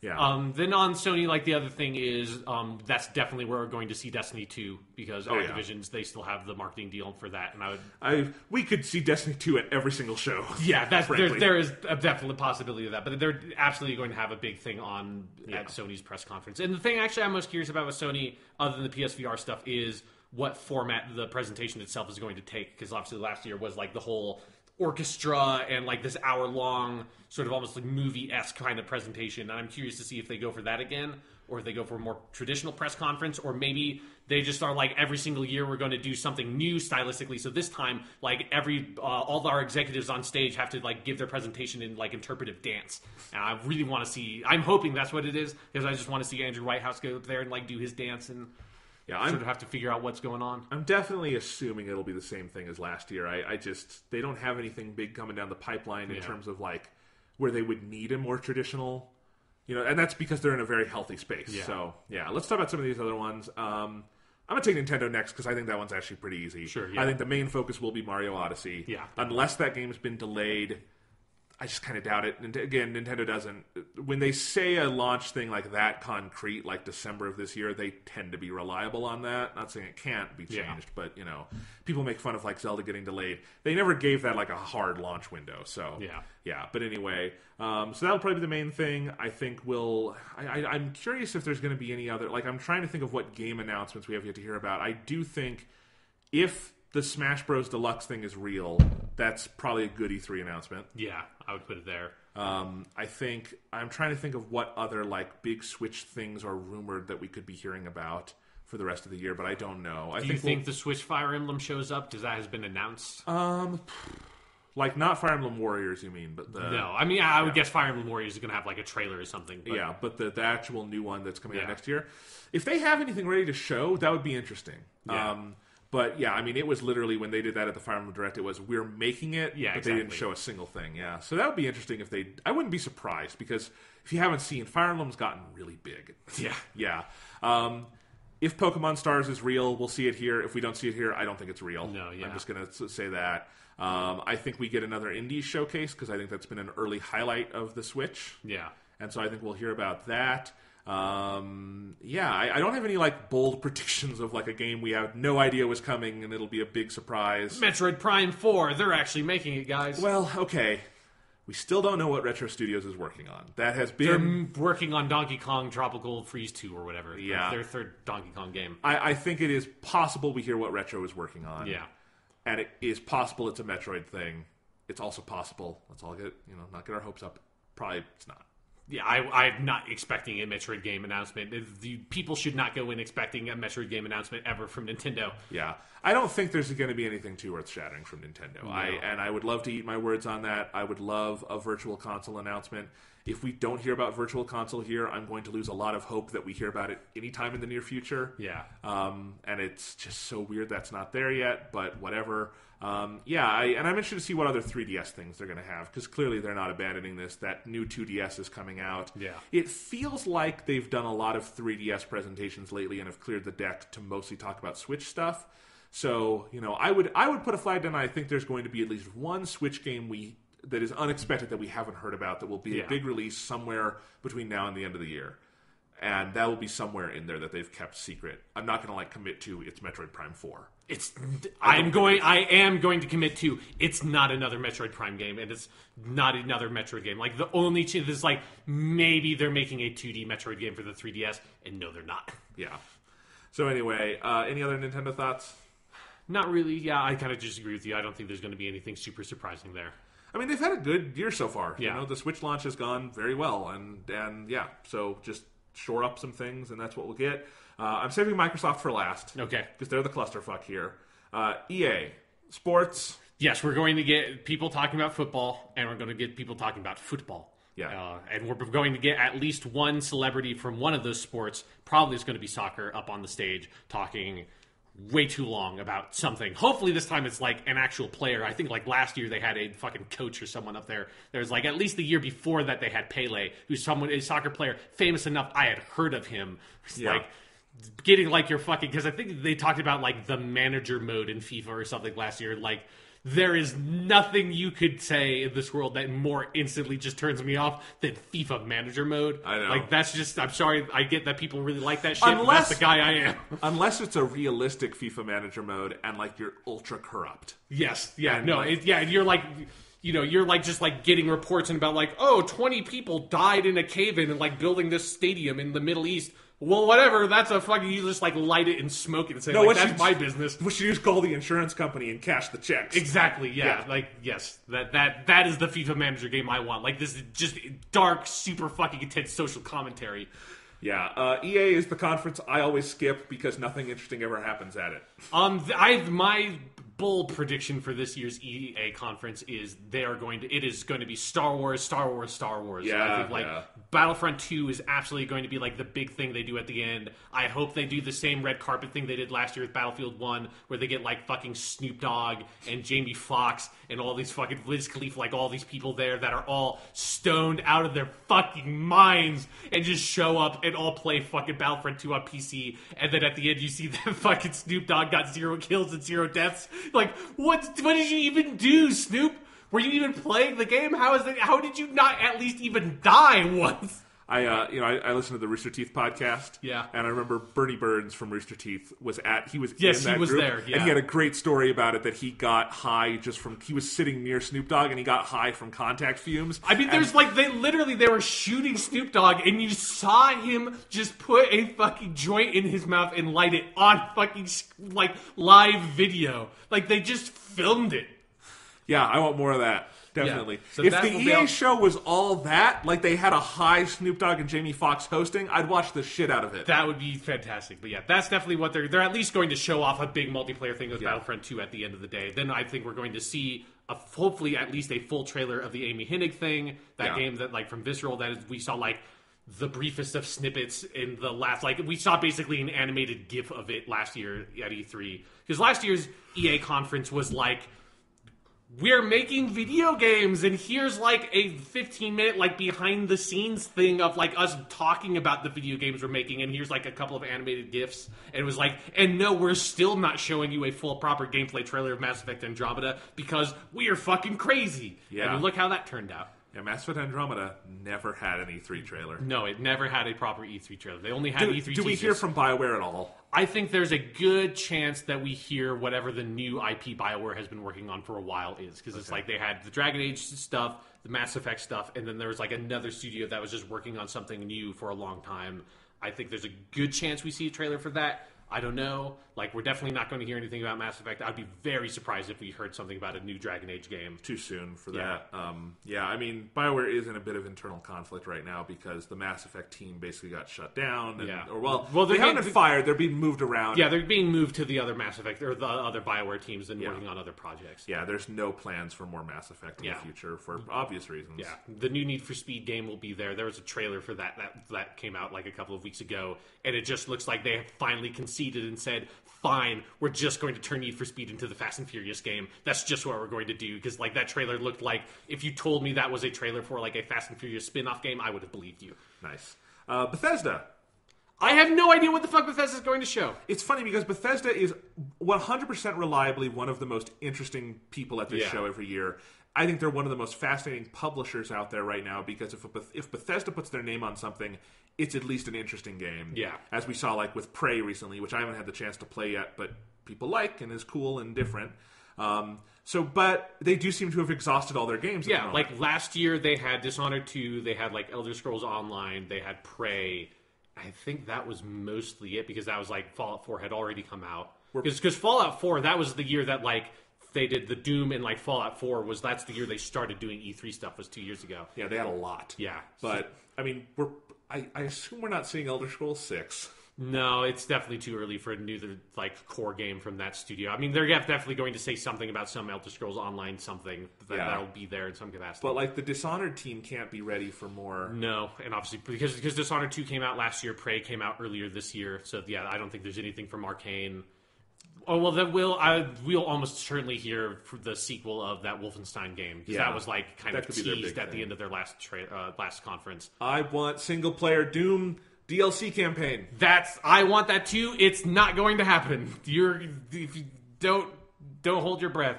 I also like. I would love if there was just like a fucking trailer for Doom 2 Hell on Earth, and that was just what they were doing. I do not think that that's what they're going to show here, even if they're making it. If they make that, do they stylize Hell on Earth all caps to match? Yes, I think so. In my dream like landscape of it, yes, that's absolutely what you do. Okay. Yeah, I have no idea what Bethesda is going to do other than that Wolfenstein game and Elder Scrolls Online. But that's why I said like last year, and then they ended up having like a pretty packed presentation. Whereas like even if Prey and Dishonored 2 had long presentations last year, but like they felt significant and didn't feel like they were just filling time.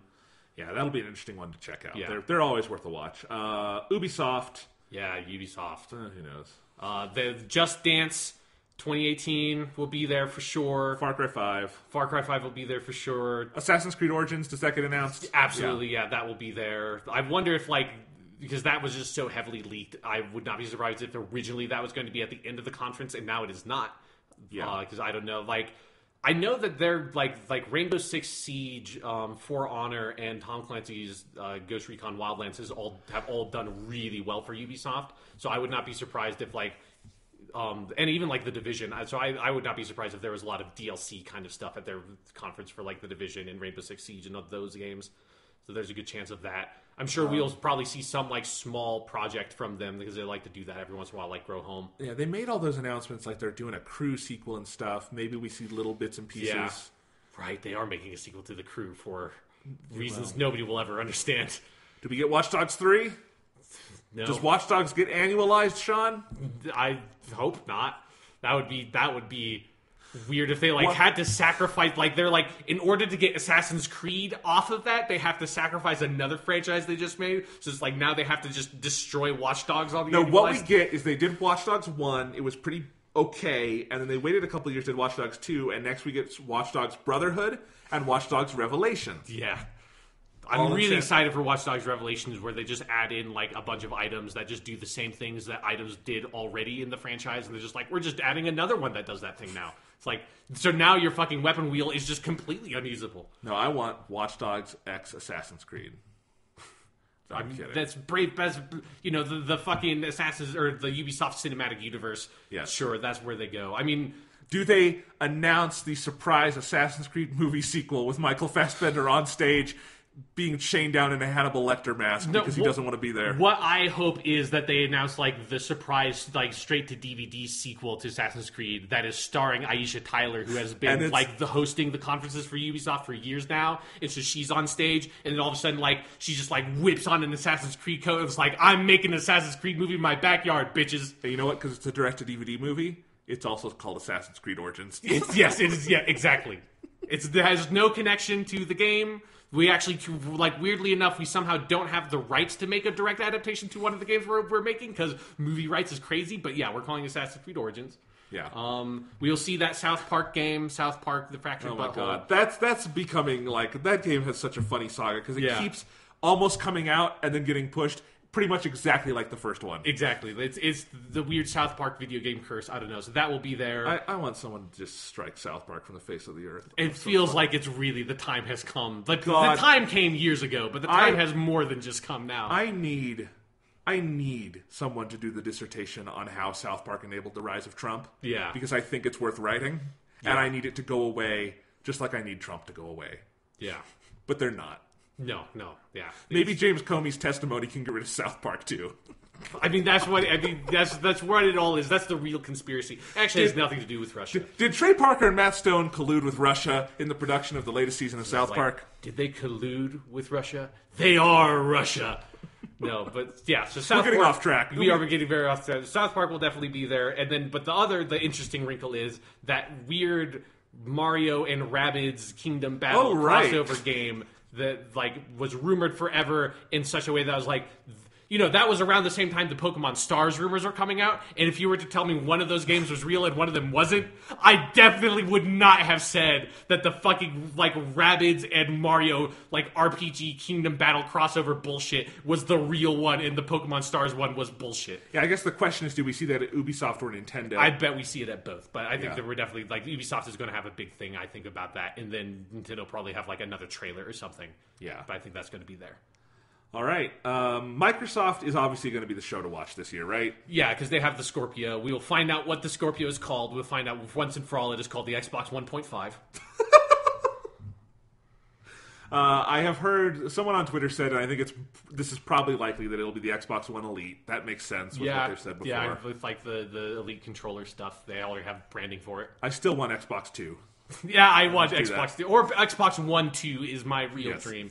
Well, Xbox 1.5 would be pretty fucking good, though. Is it Xbox One ONE 2WO, or is it Xbox ONE and then like the Roman numeral 2? Yes, it's the Roman numeral 2. That one's better. Xbox One 2. It's like a flaming 2 from like Lord of the Rings. Or it's like, or they do the Arabic numeral 2, and it's like that with the weird Destiny 2 logo, where it's just this gigantic 2 that like crushes the Xbox One. I mean, Microsoft's in an interesting position. They have the Scorpio, and that makes them the big players this year. Yeah. But it's also that they have been floundering to degrees I don't think I'd kind of properly realized until, like, I turned on my Xbox One recently and, like, realized I have not booted this system to play a single-player game in over a year. I boot it to play, like, the last one that was even really a single-player game was Gears of War 4, but I played that all co-op online with my brother.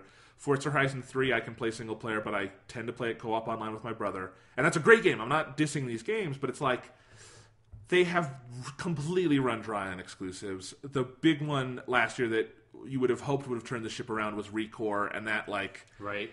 It's a good game, but it wasn't what they needed. And, like, you know, the Xbox Play Anywhere thing has worked out great, but they don't have... And, like, you just look at the sheer deluge of Sony exclusives in the first half of this year alone. Yeah. Like, it's nuts. You had Yakuza 0, Persona 5, Horizon Zero Dawn, Gravity Rush 2, Neo. Is Nier?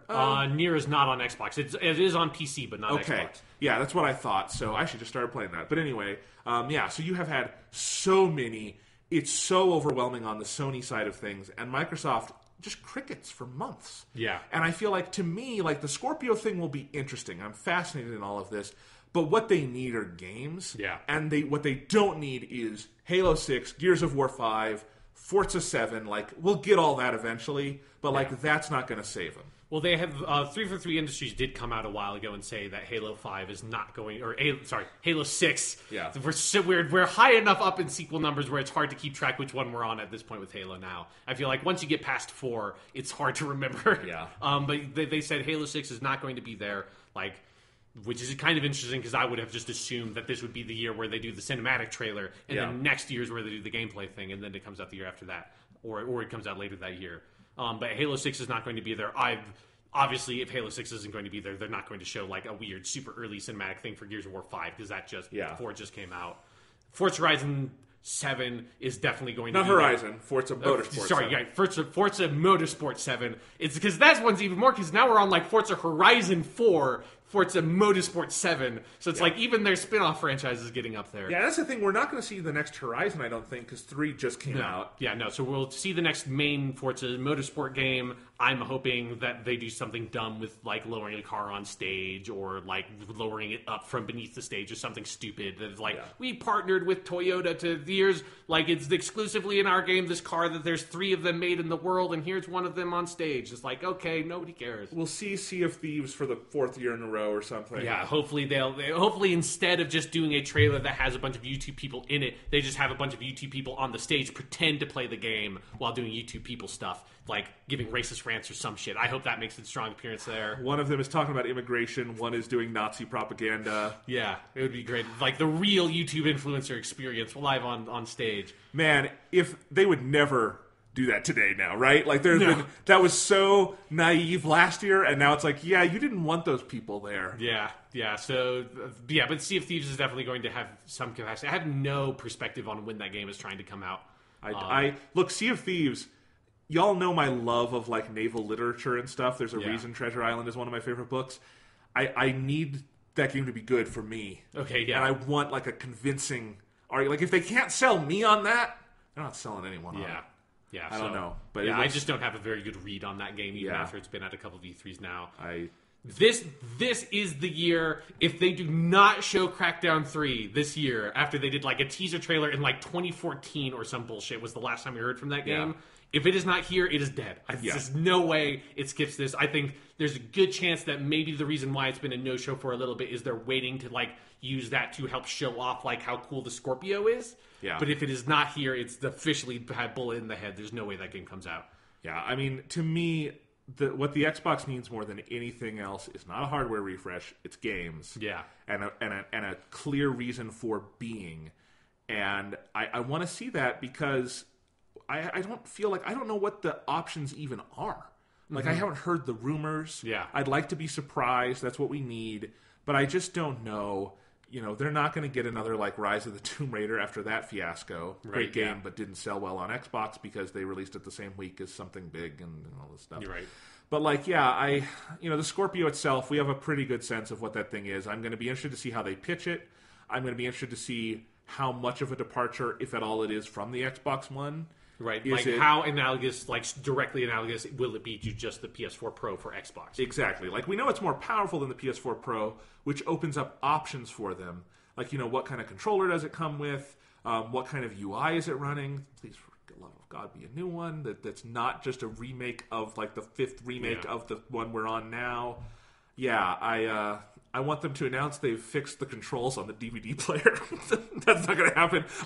Recently my brother was using my PS4 and I had to watch a DVD on my Xbox One. I'm I don't know what button to push for anything. You have to press X to pause fucking DVDs and no app does that. It's every fucking YouTube or Netflix, you watch anything else on the Xbox One, everything's you press A to pause, you fucking watch a movie on that thing and you press X. It's the stupidest fucking thing in the world. I had totally forgotten about that until you just said it. I had a reason, see? But that sucks. Yeah, I don't know. The backwards compatibility stuff is chugging along. I wonder what other kinds of it. Yeah, I assume the Scorpio is going to be a heavy part of it at the front, and then they're going to go into game demos showing off on the Scorpio. Yeah. I mean, do you think there's any surprises around the Scorpio hardware for us to hear about? I don't think around the hard. I think the only sort of surprises would be if they have any really crazy policy choices to make around it, which I don't like. My guess is it's going to be more or less analogous to the PS4 Pro. I would be surprised if they had a new UI for it or something like that. They might announce, we're going to do a big UI refresh for August or something, but they did the UI refresh relatively recently, so yeah, I would not look for things on that front. Yeah, and the new UI is the best one they've had. I don't want to make too much fun of it. It's an improvement. It's just I still don't know where to go for things because they've changed it so much over the years that I keep forgetting. But anyway, do they have some? Because they're so all in on the Scorpio is fucking powerful, right? They keep saying that. Are they going to shore up something like a universal boost mode, which the PS4 Pro got later on, but not at launch? Yeah, that would be a cool thing to announce and just have ready. I would guess that it probably has that at launch, so that if it will run games smoother than if it's just an Xbox One game by default. I would assume that. Yeah, I mean, I think they're probably going to focus on it pretty heavily. The Xbox One S already added some cool functionality like 4K Blu-ray stuff, right, and 4K streaming. So that's already. But I would not be surprised if we see something about multimedia stuff because of that.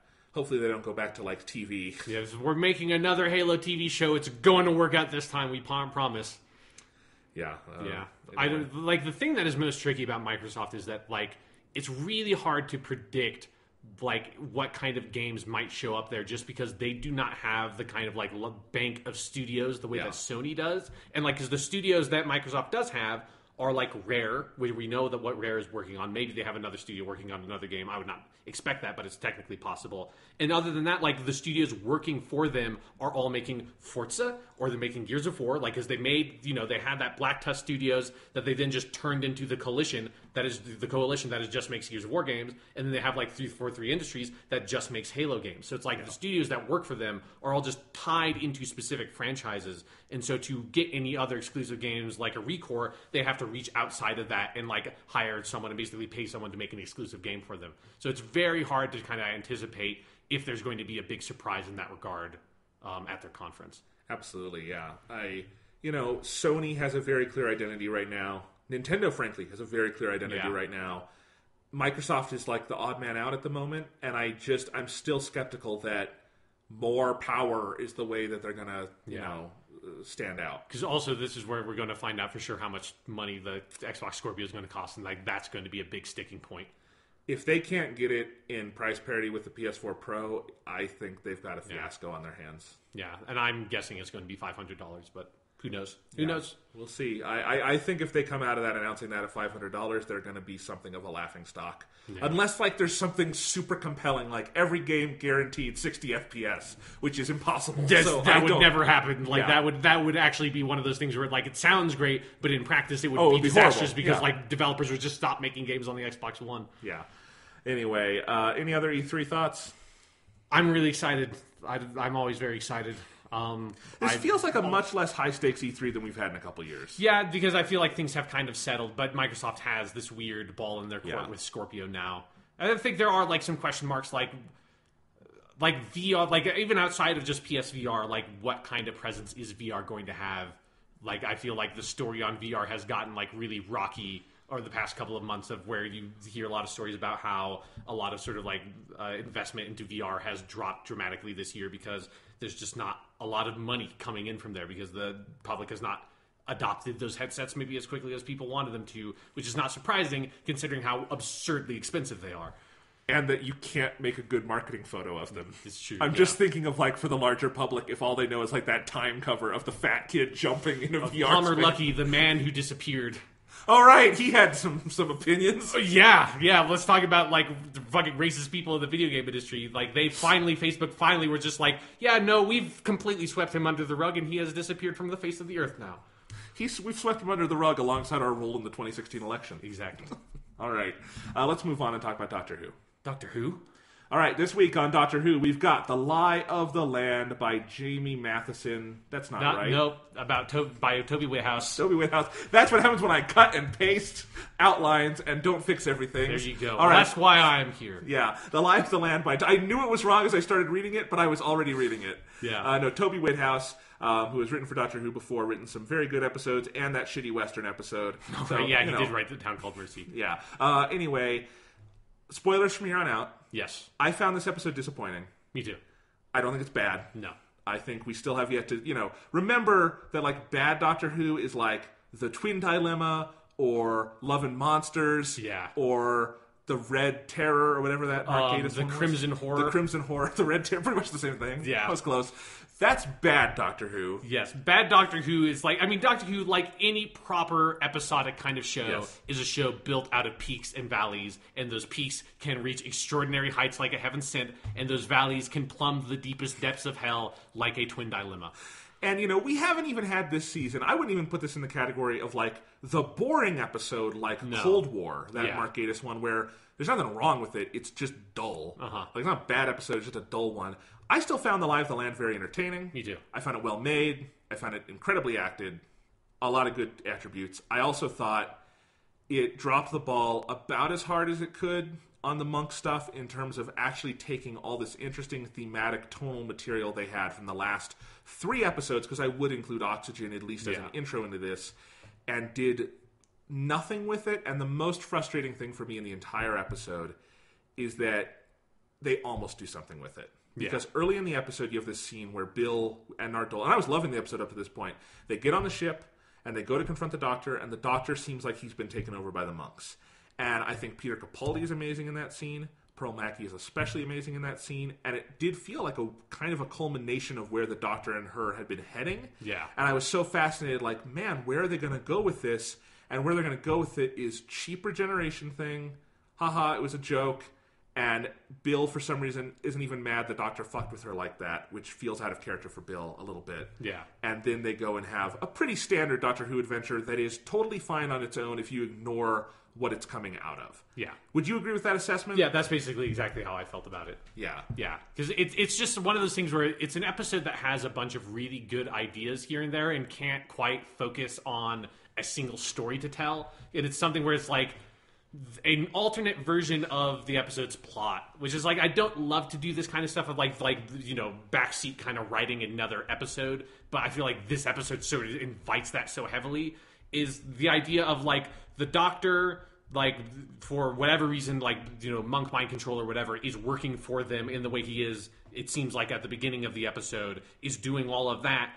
But then instead of just sort of like having that be like, oh, like I wasn't really, and now we can just go on the fun sort of more standard Doctor Who adventure, it's like, no, because they had all these pieces set up to do this. Like Nardole and Bill go and get the Master and have the Master like work with the Master to take down the Doctor. Like that's a great fucking episode idea. Yeah. Like that's, and they had all those pieces set up there to tell that story that, like you said, would have continued off of a lot of like the development that the Doctor has been going under. I think like the idea of how under control is he really? Because I think some of the arguments he makes when he's like play acting or whatever, the villain, are pretty solid, and I think you can kind of believe, especially after he has been trapped on Earth for however long guarding this door, and is like, we definitely have this sense of he's very cooped up, he's very like antsy, he's taking a lot of dumb risks this season, that you could really buy this idea of like maybe he kind of just like just for a little bit is like, fuck it, let's try this, like let's like try like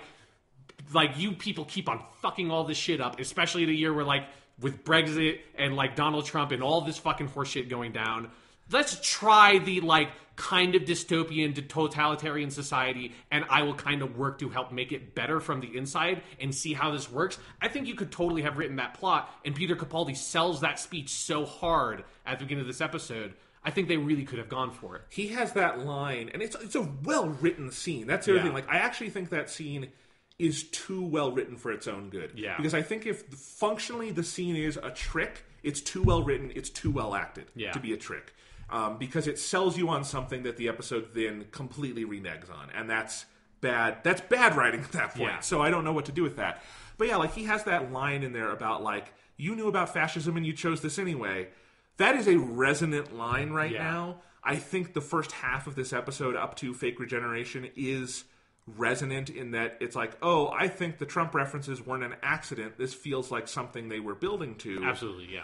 And then, the episode becomes much more traditional.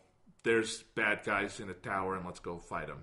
Yeah. You know, and I don't want to completely discount that because there's some good stuff in that stretch. And I think the episode builds to a very nice character moment at the end. I'm just not sure it's the character moment that belongs at the end of this string of stories. Yeah. But yeah, I don't know.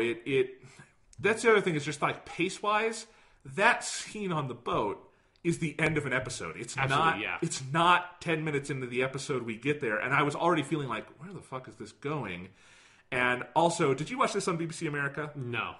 This was the worst I have ever seen for where they put commercials in on BBC America, because two in particular. One is after Bill shoots the doctor, they went to commercial. Great. And the regeneration was after that commercial break. That was weird because there's like a music cue going on through that. Like there's no break in that. And then the other one that was so ridiculous I couldn't even believe they did this was near the end of the episode when Bill is going to like hold her hands on the magical monk thingy. Yeah. And the doctor's on the floor and he's got like his hands bound and he's yelling. Mid-line, they just faded out, went to commercial, faded back in on him still protesting, and went on from there.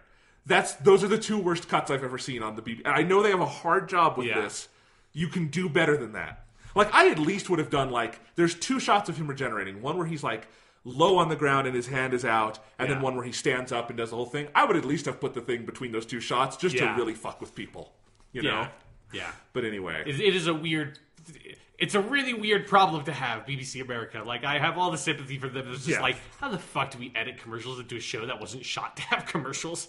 Yes. Not their fault. It's just like those two were like, throw a dart on the edit timeline. Yeah. Yeah, anyway. What do you...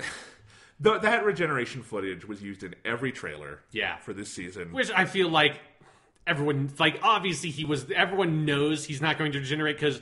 we would have heard casting news and all that stuff that would have been well known. But if like you do at least kind of guess that like I think like the big guess that everyone would have had is like that's how he regenerates his eyesight at some point. Yeah. And instead of like it feels like a slightly cheap gag that mostly like I don't want to just kind of accuse them of putting it into the episode just for the trailer, but that is what it feels like, whether that's what they intended or not.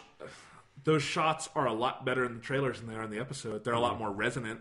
I think, maybe I don't want to accuse them of that, but that's exactly what happened. Yeah. I mean, I think it's a pretty cheap moment. I don't like that. Like, at least when Russell T. Davies did the big, like, cop-out regeneration, one, he made it the cliffhanger to an episode, which was amazing, and then came back and actually had a semi-interesting solution to that problem that led to a plot of an episode. Yeah. You don't have to love every part of the plot mechanics from that, but if you're going to do fake regeneration, I thought he did it as well as he probably could. Yeah. This was not that. Yeah, it definitely felt just cheap and just kind of unnecessary. Also, even with everything that happened, why does Bill shoot the doctor 3 times? That felt unmotivated, I might say. I don't know. What else do we have to say about some of that material? Again, it's just something where it's a weird thing watching the episode because it feels like I kind of almost in places enjoyed the episode in spite of itself because I had so much fun imagining a different, better episode of Doctor Who with all the pieces they had. Of like, I tweeted this to you of this felt like an 8th Doctor audio drama. And that's like, when I said that, like, I mean that to like the most specific elements of one, there are 2 really specific 8th Doctor dramas that this draws from, Natural History of Fear and the last Lucy Miller one that I can't remember the title of, that's like very specifically like one, like Natural History of Fear is like dystopian future, the Doctor, you don't really understand when you go into it what is happening, where the characters are, and it's just like the Doctor is working for some like totalitarian government and you have no idea why because you're just kind of dropped in the middle of this story. It felt so much like that. And then like also the whole just like either the whole feel of the episode of like hearing all these like the broadcast by the Doctor at the beginning and having the narration by Bill over the course of it, and then the whole scene where they're listening to her like say like, oh, this is all like the monks are lying to you and all that stuff while they're doing the action scene.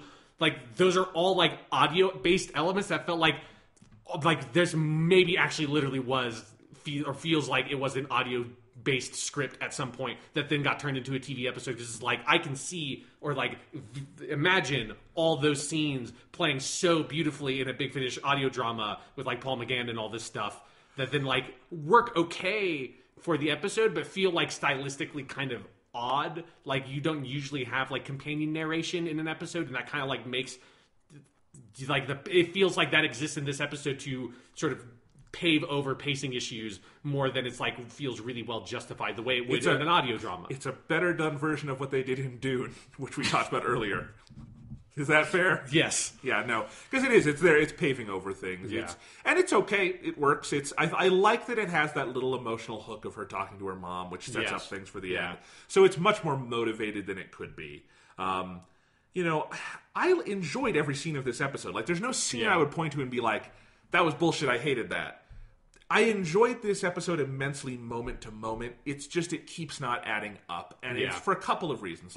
The premise that the episode establishes, it completely does away with 15 minutes in. Because even the idea that, so the thing about the Doctor being, like, on their side, that goes away right away. Yeah. And the mechanics of it don't really make sense and all that. But even, like, the sheer threat that the monks seem to possess in terms of, like, mind thought stuff never comes up again. So it effectively transitions into a different episode once the Doctor fake regenerates. And what comes from there, it also seems like maybe they're heading in an interesting, darker direction, because they do have that scene with Missy. Great scene on its own, I thought. Yeah. Michelle Gomez, I think, is better in every episode she's appeared. Yes. Just actively. And I thought that scene was like a great Hannibal Lecter scene, in that she's a little goofy, she's also pretty menacing, and in this form where she seems semi-earnestly wanting to be a better person, it was an interesting darkness going on there. Yeah. But does that add to anything later?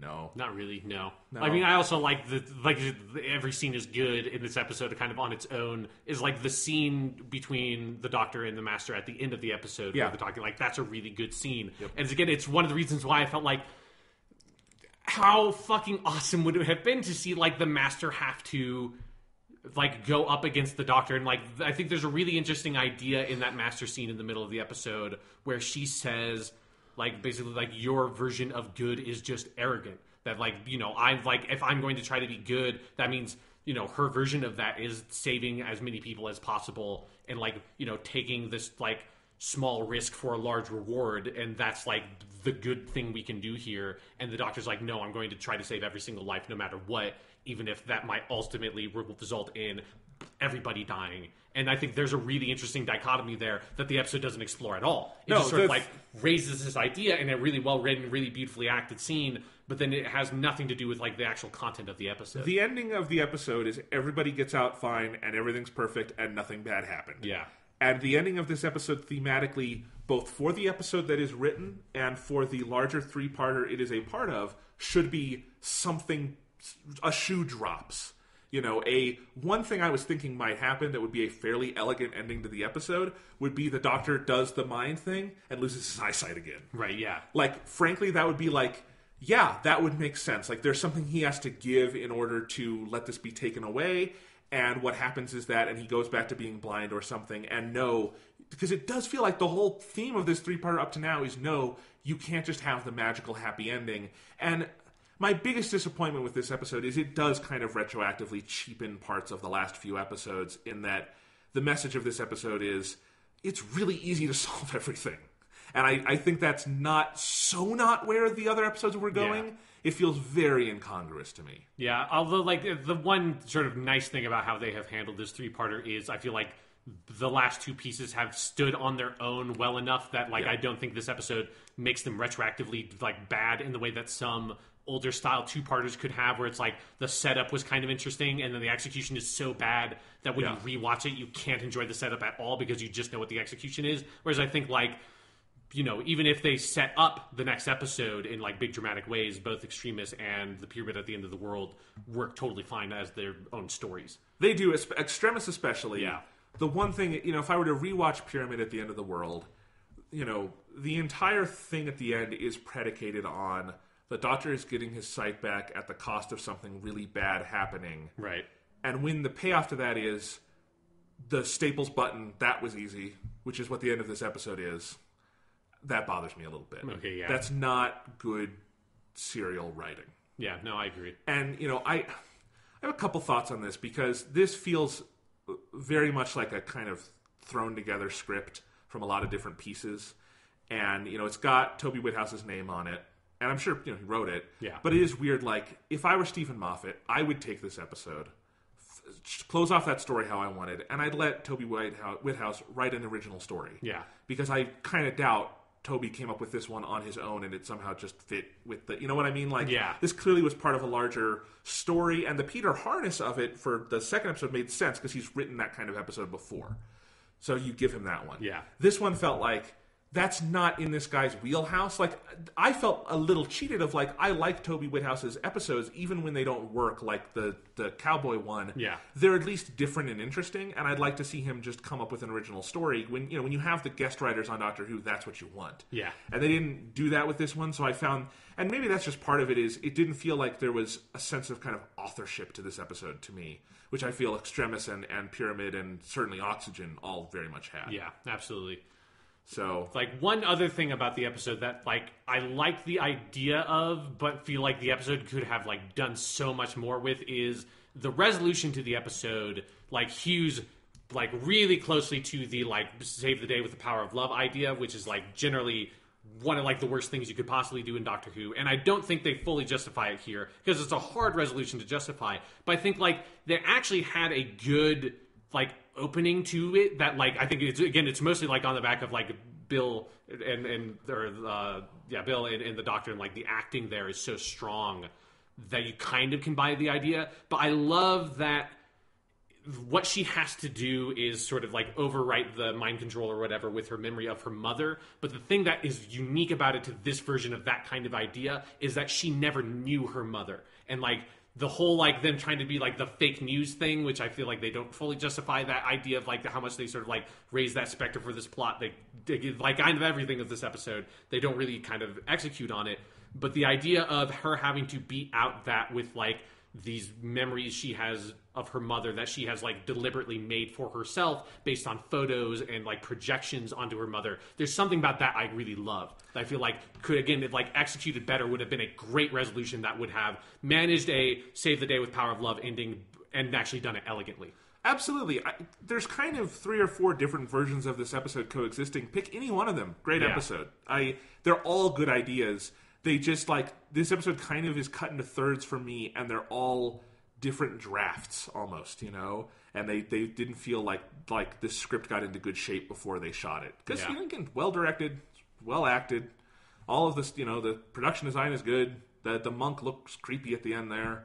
The other thing is, what did the monks want? That's one thing, like, I wish we had gotten somewhere along the line is like, all right, they took over Earth. Why? I was expecting someone to say at some point, like, we want your oil or something. I don't know. But, like, we need your gold. I don't know. But there was no, like, the monks, I think, are a wonderful monster design and have a lot of good ideas and ultimately added up to very little. Yeah, it really does ultimately feel like, and this is basically what it is, like, these 3 episodes were written by 3 different people because the monks are 3 very different monsters in all 3 episodes. It's it's something where there's parts of that structure that I enjoy. Like I said, I like that a lot of the elements of these episodes stand on their own. So, like, Extremis works as its own episode entirely, and that's cool. But then also it feels like maybe if there were stronger direct ties here and, like, more of a, like, sense of, maybe if, like, Stephen Moffat had more of a writing presence in the other 2 episodes or something to, like, more closely tie them all together, there would have been a better sense of, like, continuity of the monster and the, like, ideas continuing through them.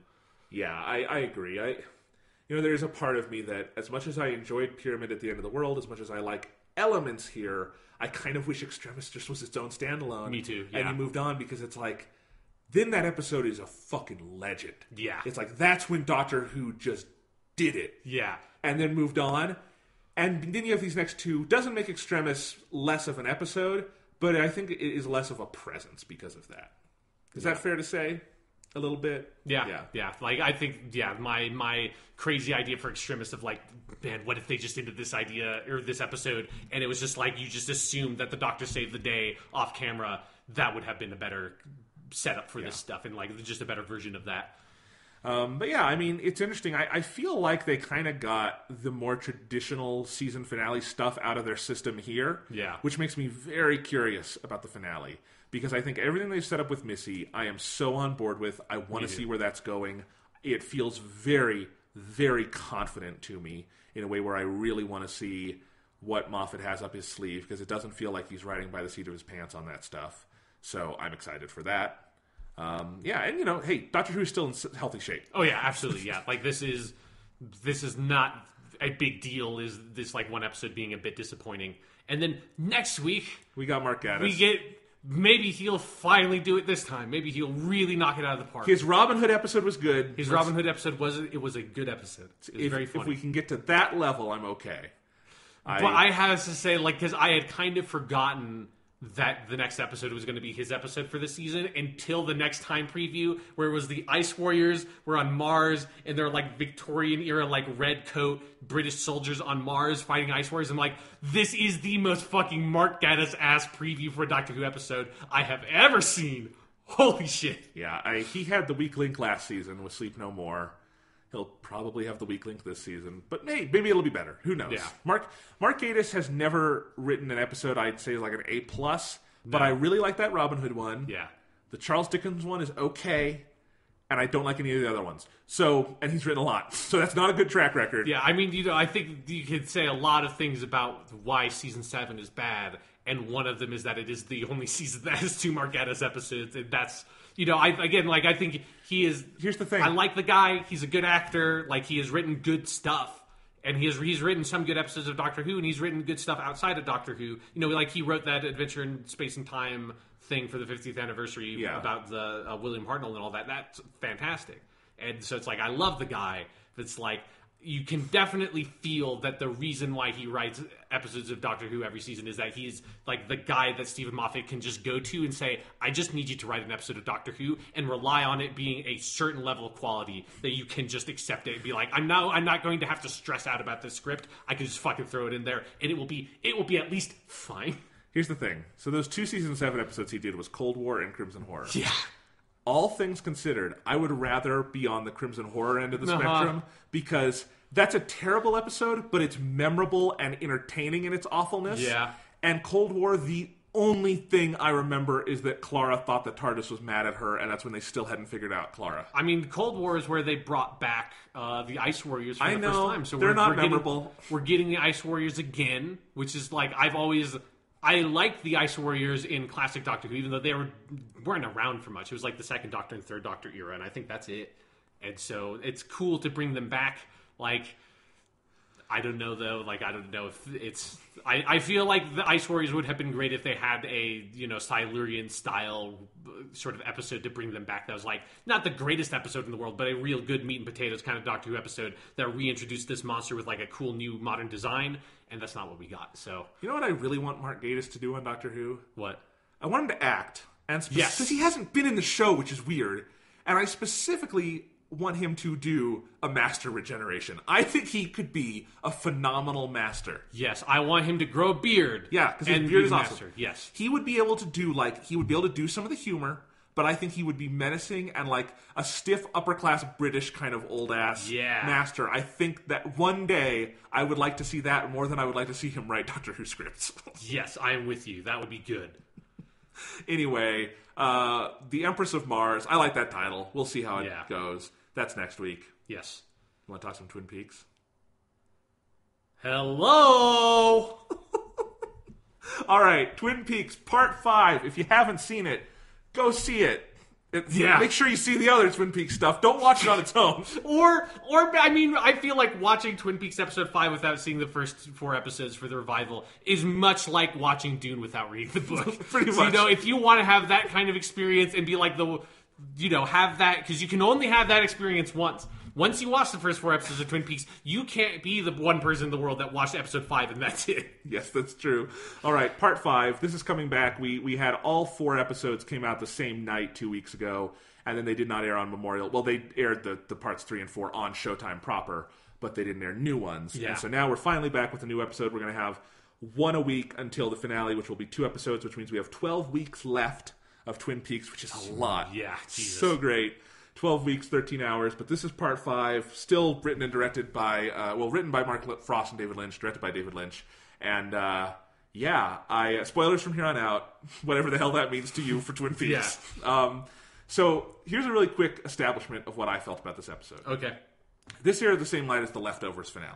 Right. And because it was the last episode ever of The Leftovers, I prioritized that, and watched that live, and then I wound up writing a long piece about The Leftovers, and so by the time I got to watching Twin Peaks, it was like 12:15, Yeah. and I wasn't sure I was going to stay up for it, but then I was like, I don't want to... spoilers I don't care about, but I don't want to see like an image from this episode in my Twitter timeline, so I'm going to watch it now before I like come out of my media cocoon I've been in all night where I have not looked at Twitter or anything. Yeah. And so then I watched episode 5 of Twin Peaks, loved it. Yes. And my reaction is, I mean, and here's the thing, I'm coming off of The Leftovers, which is a show that I think has a lot of optimism in it, but is also a fairly somber show, and a show that makes you reflect on dark things.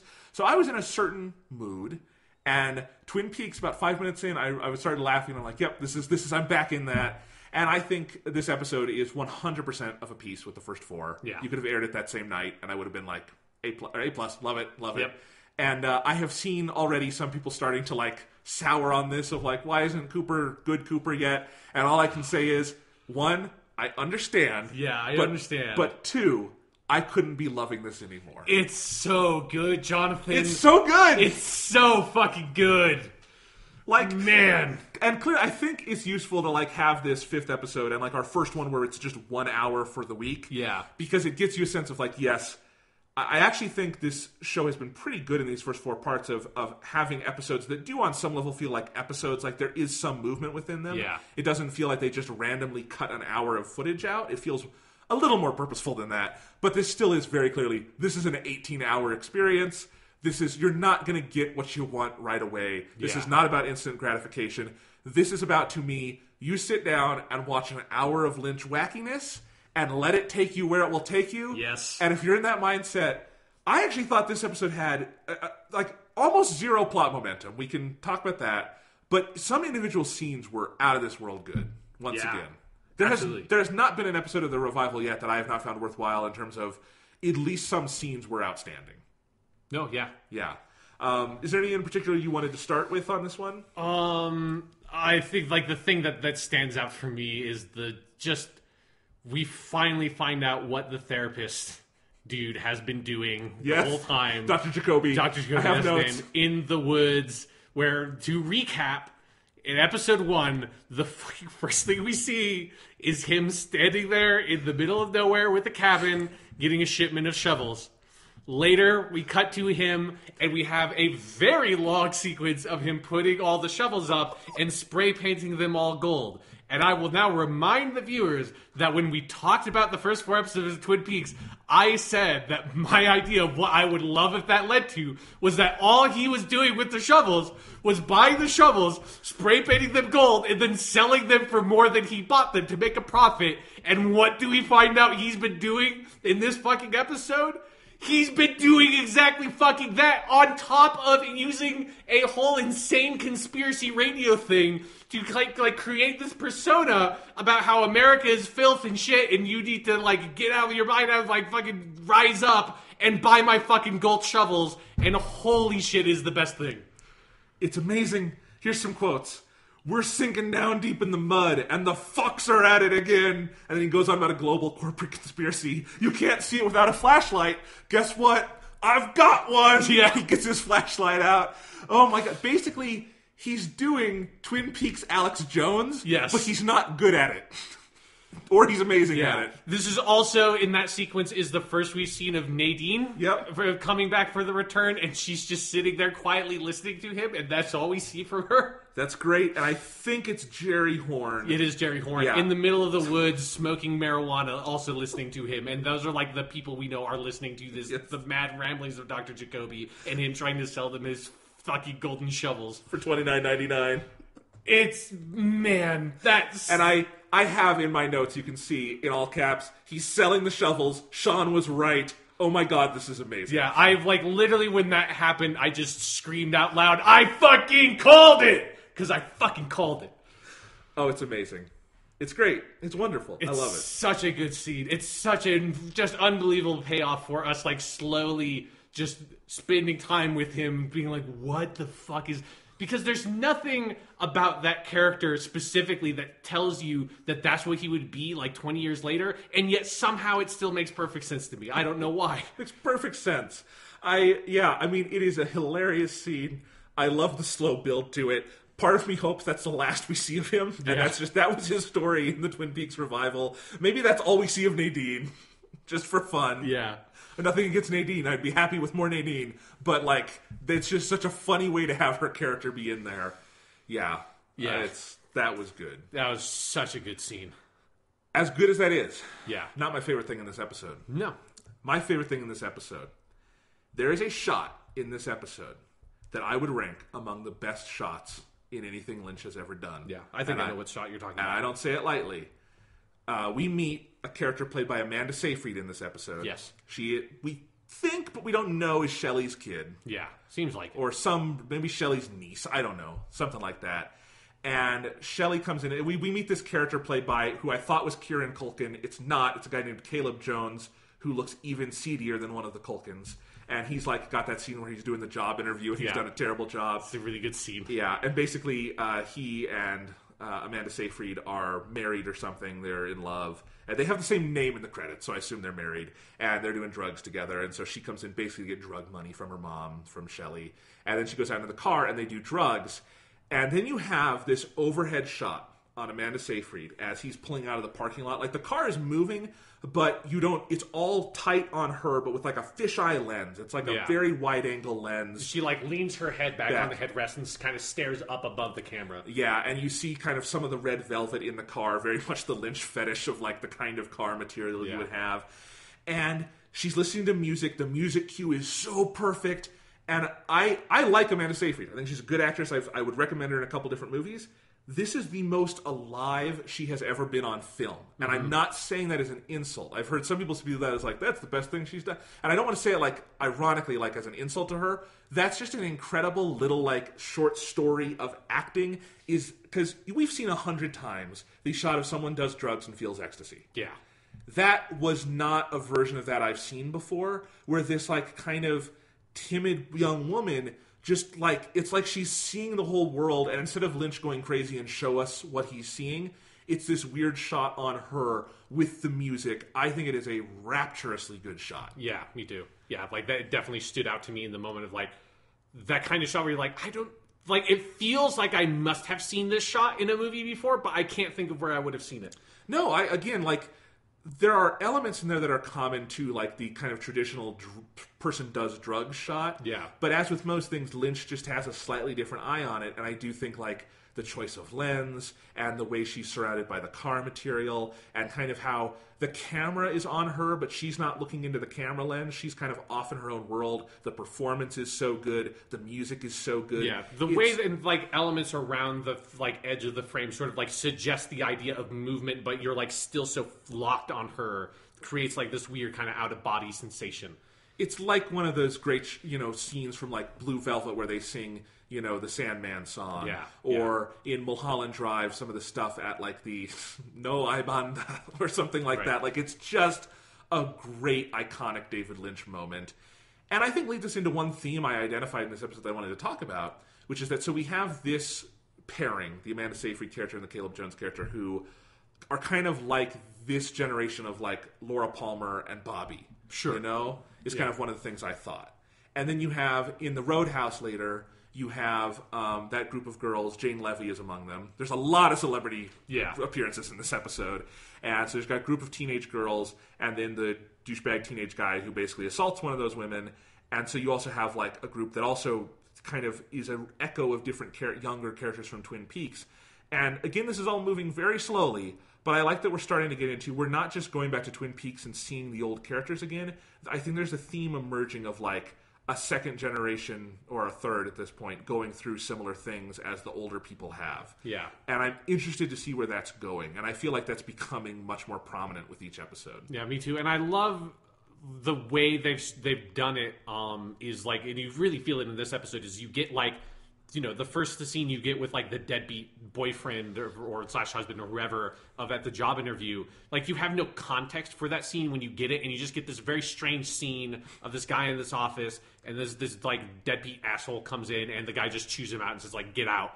He's like, your resume is the worst resume I've ever seen. I've been doing this for like 20 years. Just get the fuck out of my office. It's just like a great little scene. And then you don't see anything from that for like 15 to 20 minutes, and then you get the context for it later. And then also you have, like you said, the scene in the roadhouse with like the asshole at the bar who's like he's smoking. And like next to a no smoking sign. Yeah, right next to the no smoking sign. It's like you don't have any context for that scene in the moment, and you don't even like get any more context later in this episode. There's a chance we'll never get more context for what that thing is. I have no idea. But I like there's this, it's almost kind of like Mulholland Drive, of the sense of just sort of like disconnected moments that maybe will build up to something, maybe will not, but it sort of has this sense of flow and pacing to it, of you just kind of dropping into these little brief scenes in this world that kind of give you this sense of the sort of the dysfunctional element of like the relationships and of like the existence of these people in this world, and how, you know, there's like the very seedy, just like they're addicted to drugs, or they're always smoking, they're always drinking. Like there's this very like kind of like underworld seedy, just like a sense of addiction all over the place. And you also get that with like all the stuff with the casino, is there's like, this is a world that like we keep on dropping into all these different elements of addiction everywhere. And we're like the woman who's addicted to like fucking morphine or whatever in the one house across from the car. Well, and here's the thing. Clearly everything is connecting. Yeah. Maybe I shouldn't say everything. Clearly many things are connecting. We, you know, who knows, we're only 5 hours in. That's one other thing I would say. Like, I understand some people's frustration with the pace, I guess. We're a very small percentage. We're not even a third into this yet. Yeah. You know, and I do think a lot of ground has been covered, but there's a lot of ground left to go. Much more ahead of us than behind. But anyway, like, with every episode and with every passing scene, a lot of pieces that I might have assumed would stay disparate are not. Yeah. You know, like, I think in certain Lynch productions, the scene with the weird douchebag drug kid who, like, goes in and doesn't give a good resume, there are versions of that in Mulholland Drive where that never connects. Yeah. That pretty quickly connects. And I think there's a lot of things where you can feel like there's a lot of net out there right now, but I think it's coming in and connecting in different ways. So, for instance, early in the episode, we have that scene with the coroner, which is amazing because she's like a stand-up comedian. She says on the weekends, she says, cause of death. This one took me a while. Someone cut his head off. Yeah. And she's just like this dry asshole coroner. I love that character. I want her to have a spinoff.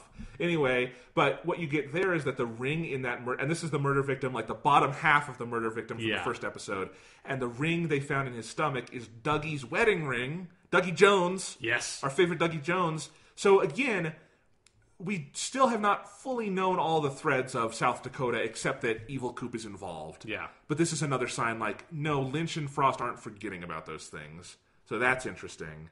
You know, and I think the later stuff where we get back to Twin Peaks and get some threads coming together. Again, if you accept that it's going to happen at a glacially slow pace, there is movement. Yeah. And, like, I feel very satisfied with the movement we get, because it just feels...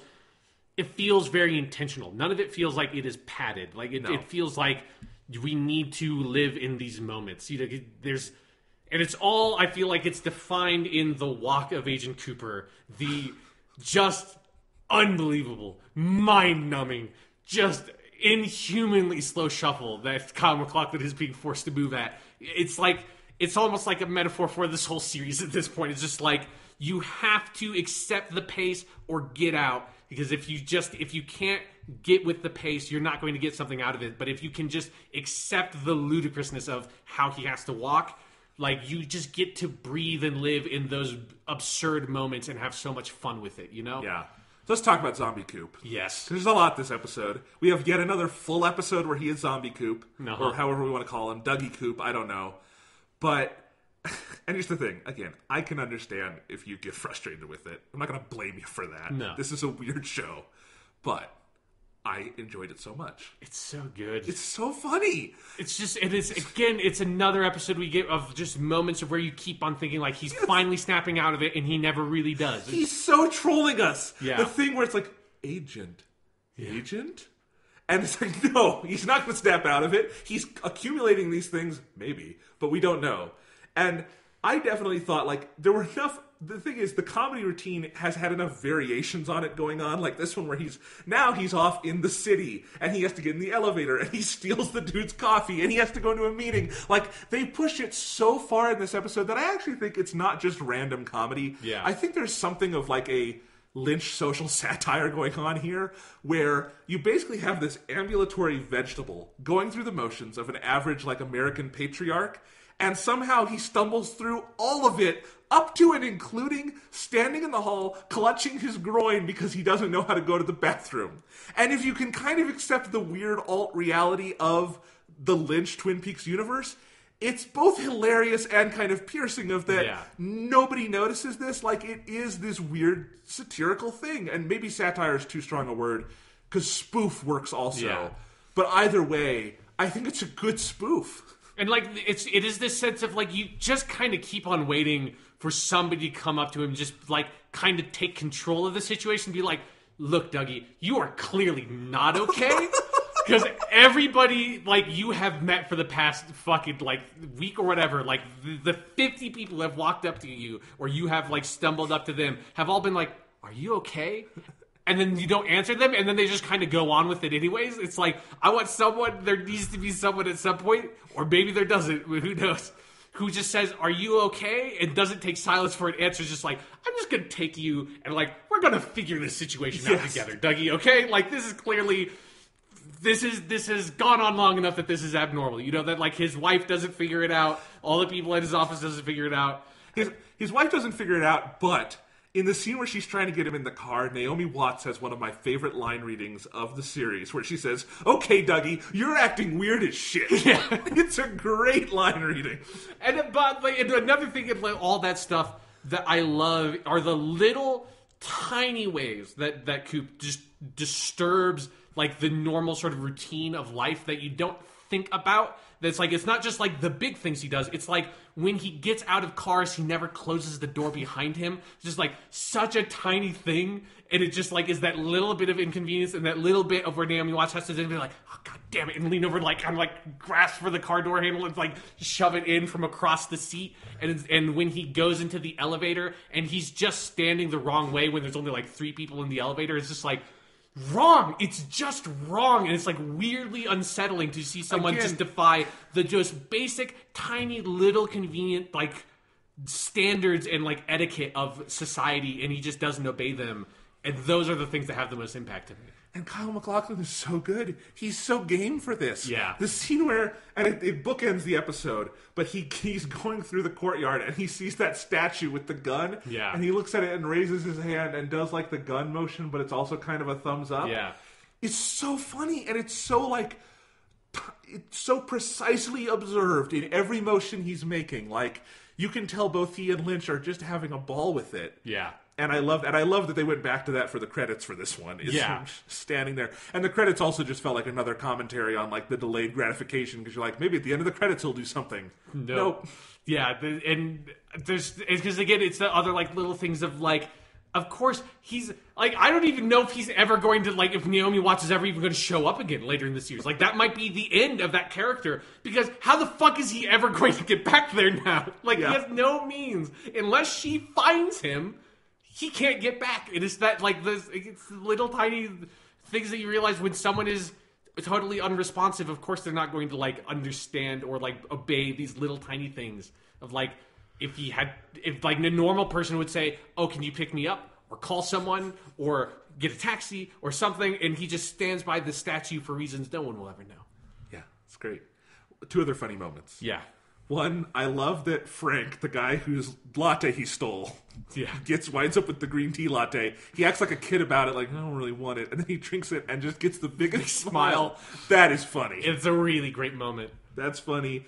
And Dougie has a mystical lie detector now. Yes, yeah. That's interesting. That's another one of the moments where you think, oh, maybe he's starting to snap out of it. Is he sees whatever vision or whatever bullshit he sees is like he's lying and just doesn't respond past that point. And again, it's one of those where it's like, how does someone not just say, okay, this is too weird. This is too, no, Dougie, this is, you can't just accuse someone of lying and then not respond to anybody's questions and then get pulled into your boss's office and he hands you a bunch of case files and you just go, case? And that's it. Yep. No, it's so good. Kyle MacLachlan also playing Evil Cooper. Yes. Let's talk about some Evil Cooper scenes. Oh, right, yeah. He's great in this. There's that scene where he's in his cell and the guy's coming with the food and he looks up and says, and now food is coming. Yeah. And he's got just these weird, dark line readings. And then there is the big scary scene of the episode where you have the flashback to the end of season 2 where you have Killer Bob and Cupid, in the Cupid in the red room. It's like, like that scene. And they did it over and over and over. But then he's looking in the mirror, and his face winds up morphing with Frank Silva's, the late Frank Silva who played Bob. Yeah. But it happens over such a long period of time. At least I couldn't quite tell what was happening. And the scary moment is when it snaps back. Because you don't realize how much it's morphed. That was a great scare. And then I thought that the line he gives there, he leans and says, "Good, you're still with me." Yeah. I liked that. That was a good scene. Yeah. Yeah, all the stuff with Evil Coop has been really good. It's just like, it's really impressive the way you can feel, even though we never got like that much from Frank Silva playing that character, you can feel his presence in like the body language element of it. Yeah. It's really impressive performance. The other Evil Cooper scene. Yes. Is the scene at the end where he gets his phone call, and we have Bill Buchanan from 24 as Warden Murphy. Right, yeah. Go deep with the cuts there. And he makes this call, or he's looking like he's trying to decide who to call, and he says, "I don't think I'll call Mr. Strawberry. Yeah. He's not taking calls." And Bill from 24 is like totally frightened. Yeah. Great line of dialogue. And then Darth Coop gets a phone call and does something that sets off alarms all over the prison. And then he's just like mashing on the keypad. Yeah. And he does that, like kind of like what he did with the Microsoft Surface. He has mystical technology powers. And all he says into the phone during all that is, "The cow jumped over the moon." He hangs up. It all stops. Weird, great little moment. Yeah. Yeah. Other notes. We got more establishing shots in this episode, including Buenos Aires. The establishing shots are really good. Yeah. They're very good. They're very weird, but they're good. Let's see. We had a scene. I'm going backwards a little bit. The new Agent Tamara Preston, who's like the hot young agent at the FBI. We didn't get Gordon Cole this week, but we did get her, and she's examining that old photo of Coop against like the evil Coop and doing a fingerprint check. I thought more might come of that here, but I assume we'll get more than that. Like, what if they don't have the same fingerprints? Like, what's going on here? Like, I thought that was interesting. Yeah. That also reminds me, like, it's important to note that they did not in any way even address the sort of ending from episode 4 where Gordon Cole was going to go, like, find some person that knows Coop. Yeah, so who knows? I mean, they cut that scene in such a way that we thought maybe they're going to Twin Peaks. Yeah. And maybe they are. We don't know yet. Yeah. Yeah. Of course they didn't address that. We talked about the scene in the bar. Okay, another scene like deepening the mystery and another celebrity role is we got here Mr. Ernie Hudson, Winston from Ghostbusters, as Colonel, I forget his name, but he's the colonel in this military base. And apparently they have been finding over the years Major Garland Briggs, a character from the original Twin Peaks, Bobby's father, his prints on different bodies or something. And now they found the prints on the body of this murder victim in South Dakota. Yes. And they want to go find out what's going on here. So Ernie Hudson sends his deputy out to do that or something. So again, like this web is both growing and tightening at the same time. Yeah. That's it, because the actor who played Major Briggs has been dead for quite a while. But I like that even he has some kind of a weird presence in this. Yeah, and it's something where it's going to be really interesting when this is all said and done and seeing like the total cast list for this series, because it is a ridiculous number of characters, and they get a lot of good, like Ernie Hudson kind of actors for a lot of these roles. Yeah, no, you recognize so many people, and then it doesn't feel gimmicky. They're just good in the role. Like Amanda Seyfried was one where she's a pretty famous actress right now, and then she's really good in the scene, so it doesn't matter. There's that scene with the kid across the street from Dougie's house, the drug addict mom, and the car bomb finally goes off. Yeah, he sees this thing on Dougie's car, goes over to check it, gets caught, and they just blow up the car. That escalated quickly. Yes, so that's interesting. Let's see, we've talked about the casino scene. We've talked about most everything. I talked about the stand-up coroner who I loved. And, of course, the establishing shots are great. So that about covers it for Episode 5. I mean, you know, there's one scene I should say I didn't like in this episode. And it's the scene where you have Sheriff Truman. Right, yeah. The new Sheriff Truman. And his wife comes in and is kind of yelling at him. It mostly seems like an excuse to let Robert Forster do reaction shots. And he is good at that. That was a comic scene that fell flat for me. I agree, yeah. It was a bit too much. Because especially after we got a sort of similar scene in terms of like the construction with the Michael Cera character in episode 3 or whatever, of just like, you know, the Michael King side of things just being like, I'm not going to react to this. Or Robert Forster. Wally Brando. Yeah. And so, yeah, I agree. That scene just, it just went on too long without ever having like a really funny moment in there. Yeah. So, you know, it's one scene I didn't like. I liked all the other scenes. We do have one more scene with Hawk in this one, and he had a funny line, and I forget what it was. Oh, yeah, it was, I haven't found any Indians. Yeah. So they're still just in that room looking for evidence. We'll see if anything comes of that. Again, this is moving very slowly. But that's the way I want it. It's moving very slowly, and it's moving at exactly the right pace. Absolutely. I mean, I guess here is the question. Yeah. Is Kyle MacLachlan going to play the Dale Cooper we know within the diegesis of these 18 hours of Twin Peaks? I really have no idea. And that's so amazing that I cannot say with confidence that he will ever play a character like closely resembling like the classic Dale Cooper that everybody wants him to play. Yeah, I made the joke that when the first 4 episodes aired that episode 3 and 4 felt like if David Lynch did a Doctor Who regeneration story, that's what it would be. You would have like zombie doctor going around going, hello, and stuff like that. It's gotten to a point now where it's like, this would be if a Doctor Who regeneration lasted a whole season and he never got better or something. I don't know. Like, my instinct is that Kyle MacLachlan probably wants to play that character, and we do have a lot of hours left. But I just, like, given the pace, I don't know what the thing is that's out there. Because I don't think it's going to be he's just going to randomly wake up. Yeah.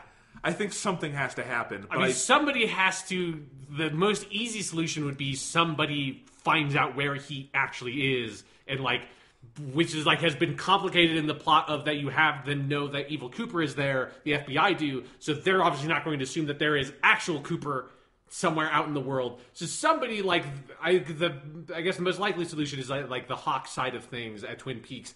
They will find something that clues them in, maybe somehow, to find Cooper. Because there's the little tiny scene we get with the prostitute that was with Dougie, where they find the key in the car and she throws it in a mailbox, and that is like maybe the one thing. Who knows? That could be a total red herring. It very likely is. That's like the one thing I feel they have set up that could eventually lead to a chain of events that gets like characters like Andy and Hawk and people to find Coop, because those are about the only things that I think could actually like resuscitate him. I do think that'll come up again. I think that key will get to Twin Peaks, and because we already had an establishing scene at the Great Northern with Richard Beymer as Ben Horn. And, you know, maybe that's how Audrey comes back to this, because Sherilyn Fenn has not appeared yet. She's in this. Yeah. She hasn't appeared yet. So, yeah, I think all those pieces matter. I think they're going to come together in some form. You know, Gordon Cole and Albert Rosenfield, Dr. Albert, might be going to Twin Peaks.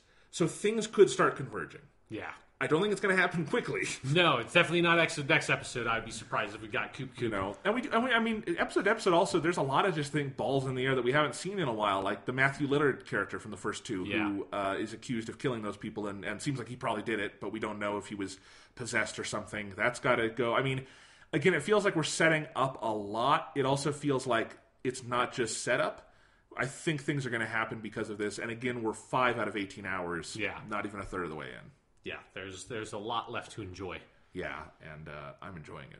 I'm really enjoying it. It's so good. All right, well, we will be back next week. We're going to release this on Wednesday again. At least that's the plan. We'll talk about Doctor Who. We'll talk about Twin Peaks. We'll talk about E3. We might split it into 2 episodes. Who knows? There's a lot to come. There's so much to talk about. I'm very excited to, just utterly destroy my body watching all the E3 press conferences and then, parading my suffering on this podcast for everyone to enjoy.